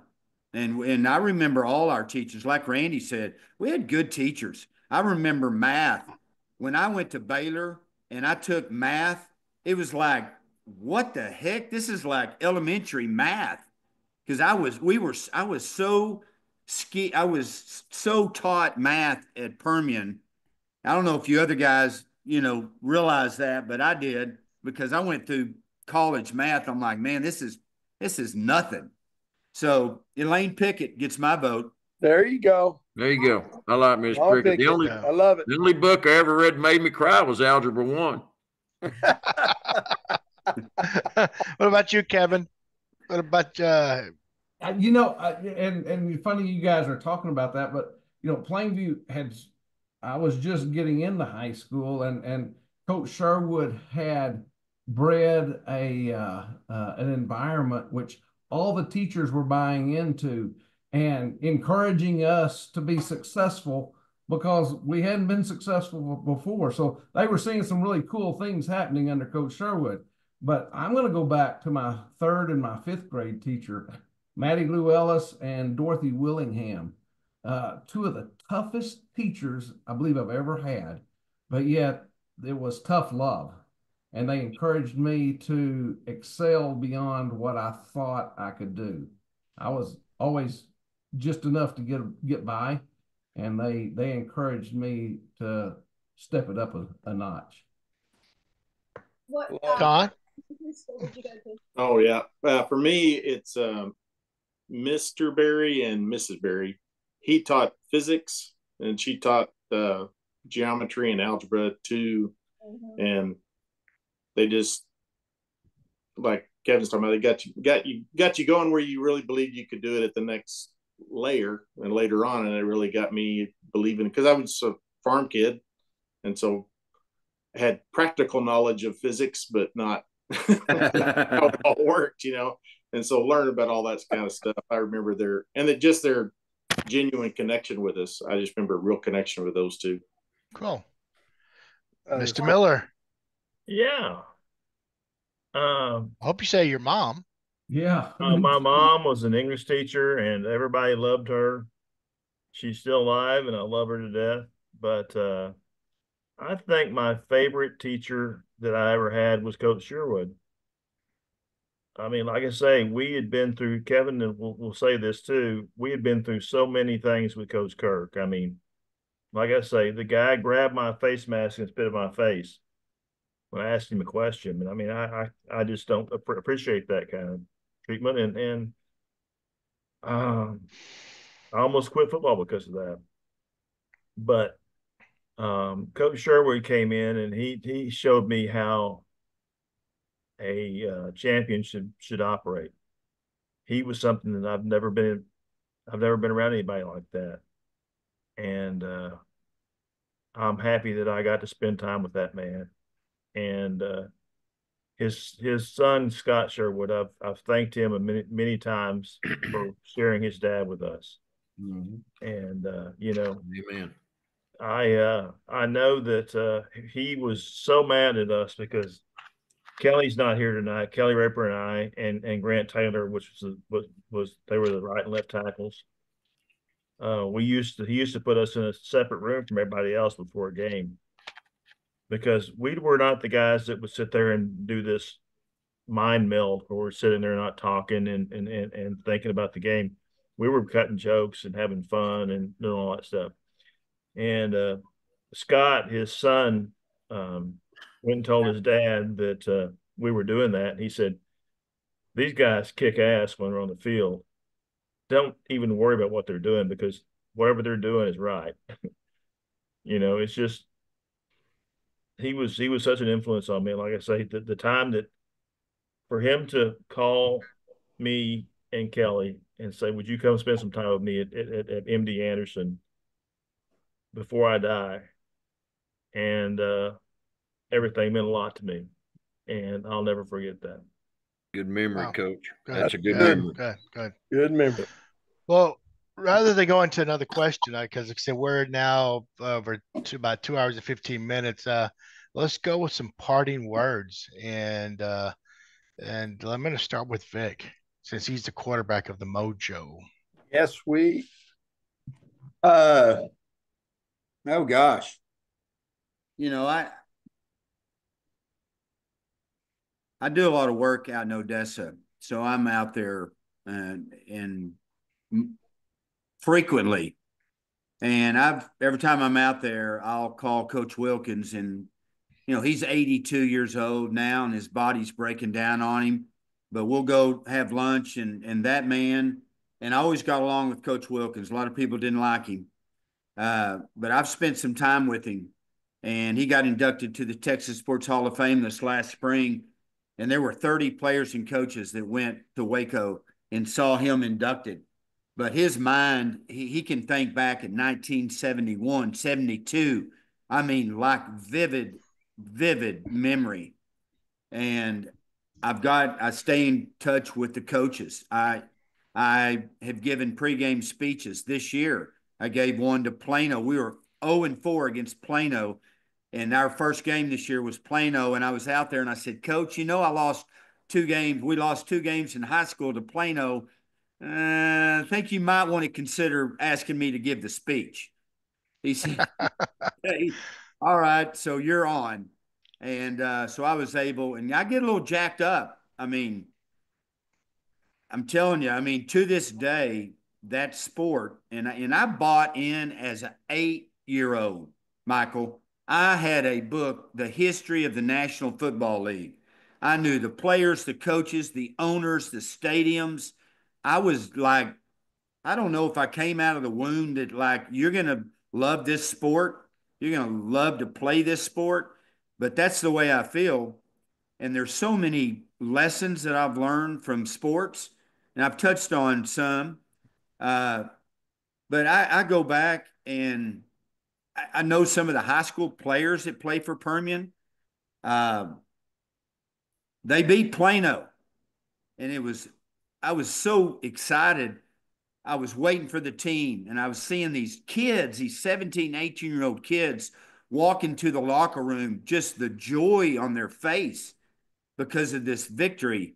And I go in there, and the coach is saying, hey, come on in. And they're playing rap music, which we weren't doing that back in 78, but they're all dancing, and they got black on their eyes like that. And I'm over there talking to one of the coaches, and all of a sudden, Coach Ellison, the head coach at Permian, says, Vic, where's Vic? And I'm like, what? What's he want me for?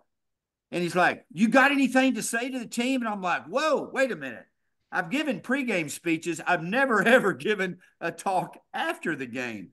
And I walk up and I put my hand up, and I'm looking at all these kids, and I'm speechless. I don't know what to say. And I just said, damn proud of you. That's all I had. And they just went berserk. So I have tried my whole life to get in the business world what I got in the athletic world, and I've never been able to do that. I've tried to do that. So there's, I can still remember walking off the field when we got beat by Plano at Texas Stadium. I'm on the 50-yard line. It's the front page of the Dallas Morning News. My head is bowed down, and a coach has to literally walk me to the locker room. I don't raise my head. I do not raise my head. So I make it a point. Why do I keep up with all this? Because it's important to me. Why do when I go out to Odessa, I say, Dope, Martin, let's get together, because it's important to me. It's meaningful to me. How many people have a thread of 18 high school classmates and teammates? I tell people that you're high school? I'm like, yeah, high school. So it was special. Growing up, Odessa was special. It still is. It's changed. But there's something that's built into everybody that grew up, that came out of Odessa, because every one of those guys is a success. They've all become successful fathers, dads, businessmen, coaches, teachers. You know how many people Doak Huddleston has affected in his life? Thousands of girls and men, young men. I was out there one time. He had the kids that were troubled kids. And I'm there just to see Doak, and Doak says, hey, man, hey, this is Vic. He's one of my teammates. Hey, Vic, you got something to say? I was like, this place is still special, and I'll never forget that. Good. Don, what about you? Parting words? I first I want to thank you guys for agreeing to do it. I'm glad that Jay got a hold of me, because I loved hearing the night's stories. Just listening, been fantastic. And but I agree with Vic that it kind of happened upon us, right? We just happened to be born at the time in Plainview that there was another pile of kids that showed up at that same age, and Coach Sherwood shows up. You know, I think he tried to get it. He had interviewed a few years before and did not get the job. I think somebody else got it, and he came back. And so, and I think Coach Sherwood was one of those guys, though, the coaches that kind of looked at what the landscape was like, and he knew something about the way the teams had done as younger kids and stuff, and was interested in being there. But gosh, we had no idea what kind of blessing we were going to have by being instructed by him and grown by him and shaped by him. And that's something I, like you said, it just keeps going through your life. That idea of just the way you treat people that work for you, the way you treat others around you, he affected that. You thought about those categories in a different way because of the way he laid out a year. We were just around him a year, just this short amount of time, but it was a big change for us. So good memories. Super. Doak? Well, I've enjoyed listening to you're right. The same, there's a group of kids in Plainview and a group of kids in Odessa doing the same thing, growing up, working. And here we are tonight. Was it 46 years? Yeah, 46, yes. 46 years later, and we have vivid memories. We seem to be all doing well, and that I'm grateful. I'm so also grateful to be included in this because it's been fun, and we have a lot in common, guys. We've all chewed some of the same dirt, and blessings to y'all. And I just enjoyed it. I've been blessed to continue with kids and coaching and try to make to make an effort to change somebody's life. Kids have changed attitude, and we got some athletes, but it's good to see kids smile. And I appreciate being part of this, and bless each one of you. We made it. I'm just turned 64. I got a knee appointment tomorrow, and no one said it was going to be easy getting old. All right, Kevin. I'm not gonna repeat what Don said, but I agree with him 100%. Jay and Don and I all grew up farm kids. Don and I grew up really close to each other. The funny thing about Plainview, and I've already shared this, is we didn't have that winning tradition. So me personally, I never thought much. I mean, we all played baseball, basketball, football. And when you left high school, that was it. So, playing further down the road was never in my conceptual idea. And so I was blessed. But I am blessed because I got to come back to do what I always wanted to do. I told my dad when I was 5, I wanted to farm. That's all I wanted to do. And so I've been blessed that I got to do that. Now I get to share those blessings with my grandchildren. And I tell my grandchildren, I said, you don't have to be great. You just have to be good to one another. And so that's what I'm going to leave with, leaving an impression on my grandchildren that you don't have to be good. You just have to be good to other people. So well said. Well Amen. said. Well said. Martin? Well, just start thinking about all the friends and the time we spent together. I mean, there was a lot of blood, sweat, and tears, but it was painful. A couple of things. It was very painful when we lost and it was over. And then through the years, we would come back to school, watch games and all that. But after I matured a little bit, it was kind of like, okay. And we all see Coach Wilkins a bunch.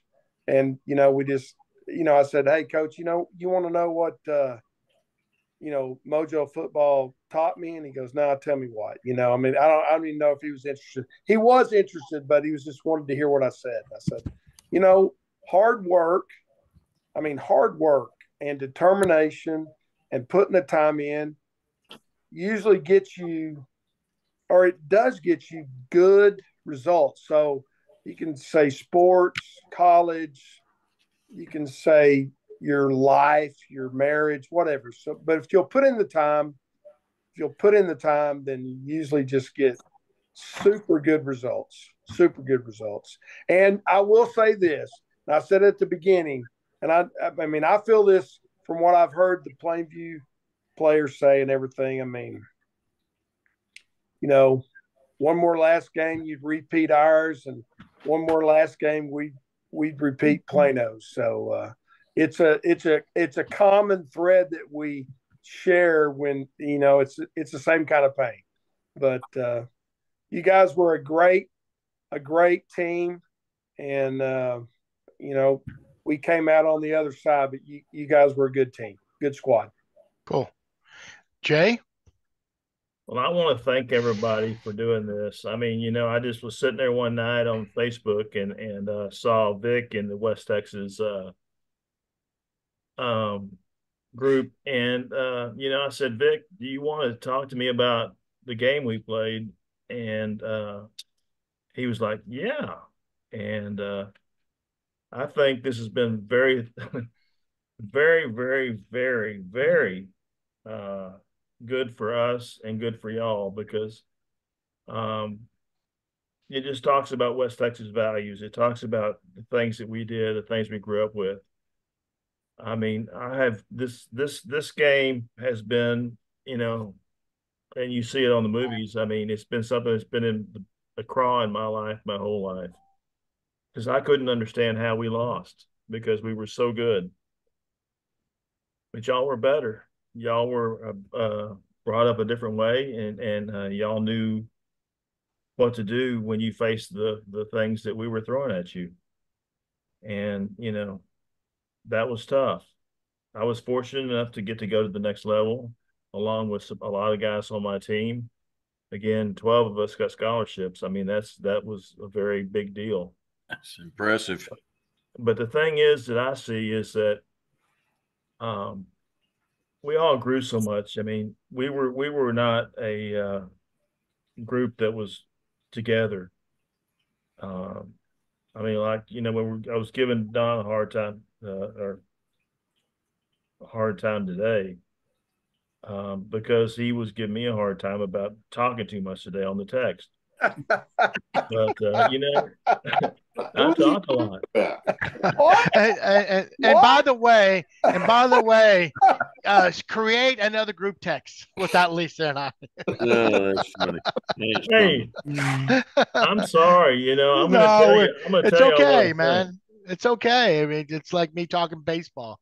Because guys, I quit my senior year because I played baseball, and I get it when I talk to my baseball friends. It's just it's a camaraderie that no one understands unless you play team together since you were kids. So I understand that. But the thing that I see here now is that Don Palmer and I have not talked in probably 40 years.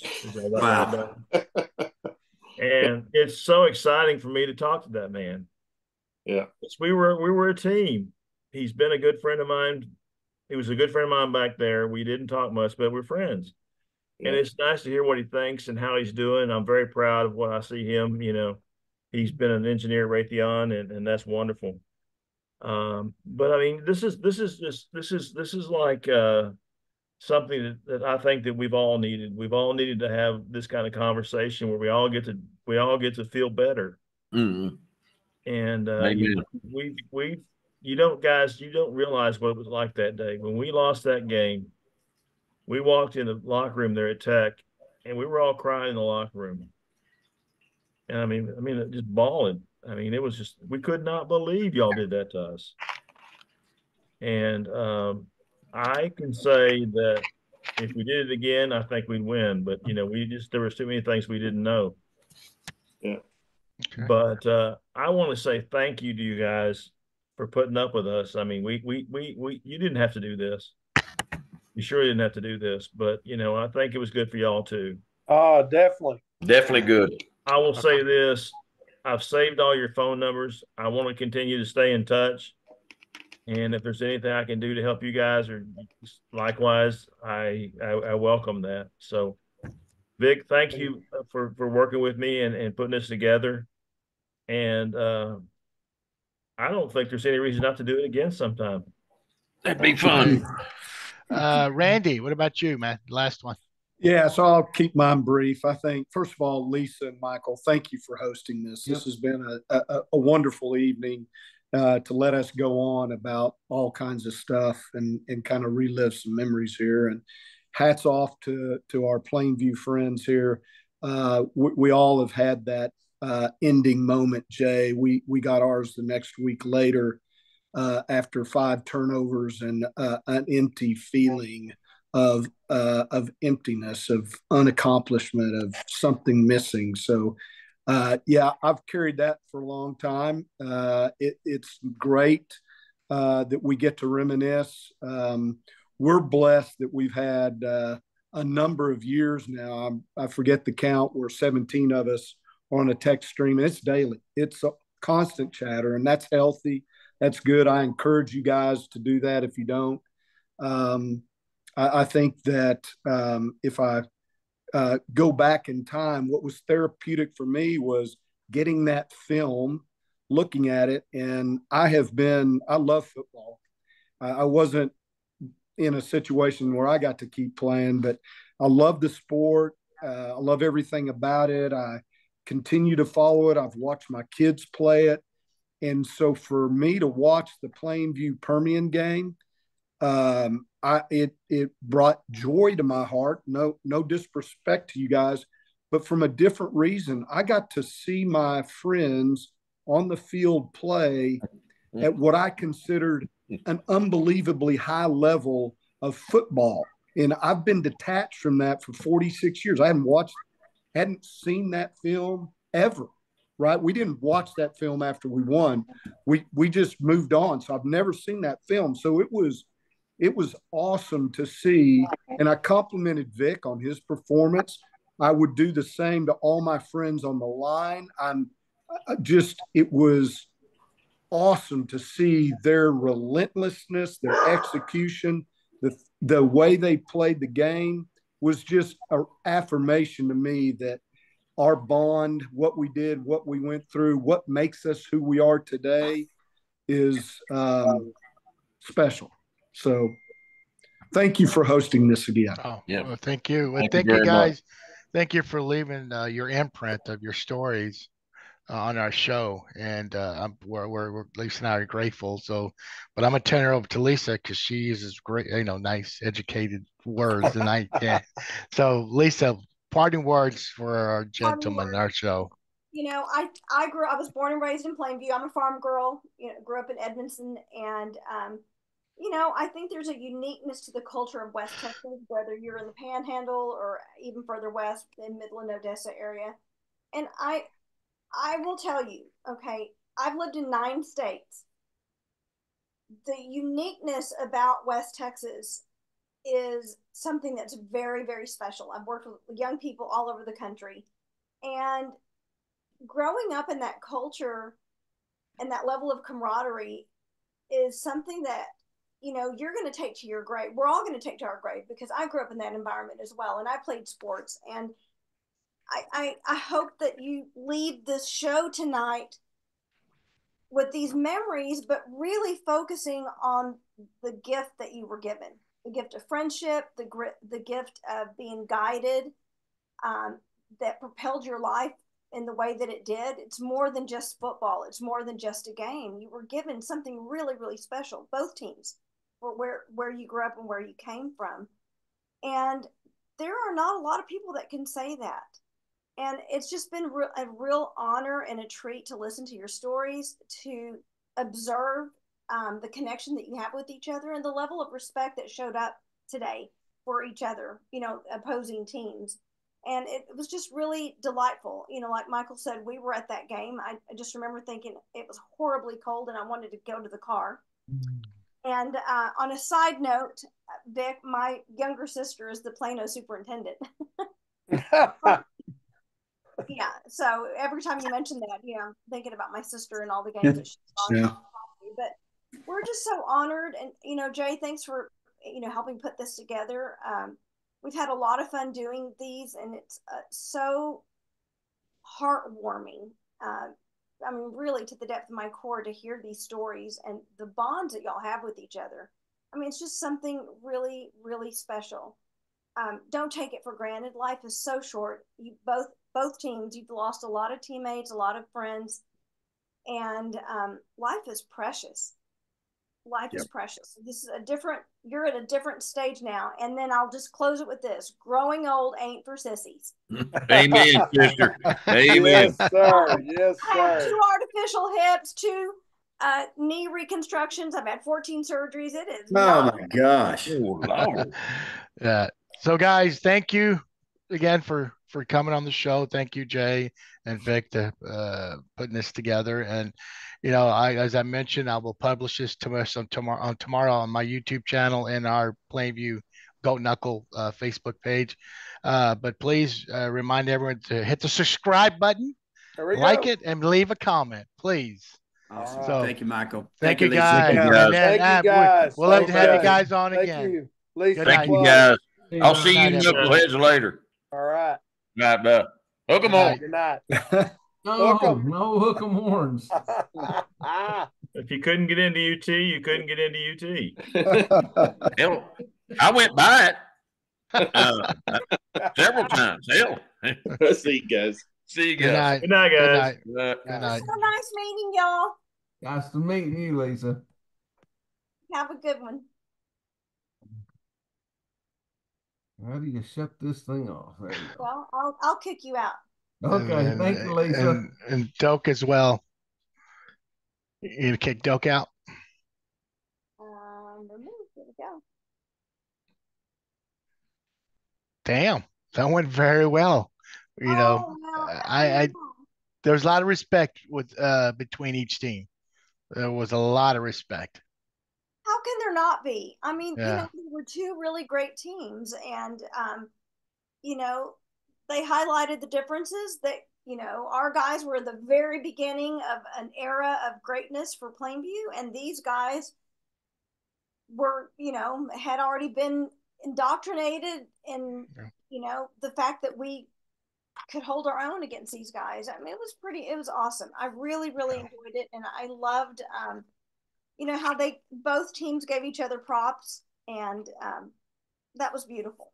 Yeah, it really was. It really was, and hopefully, the next one we're gonna have like this will be the Hereford and Plainview. Hopefully, we can get that going as well, because it was a lot of fun. And I thought it was gonna be a lot of chaos, but it wasn't. It was these. You know what? I think if we would have interviewed them like a few years after the actual game. It would have been different kids. It would have been kids talking shit. You know what I mean? But these guys are in the mid-60s, and they're humble. A lot of life. Yeah.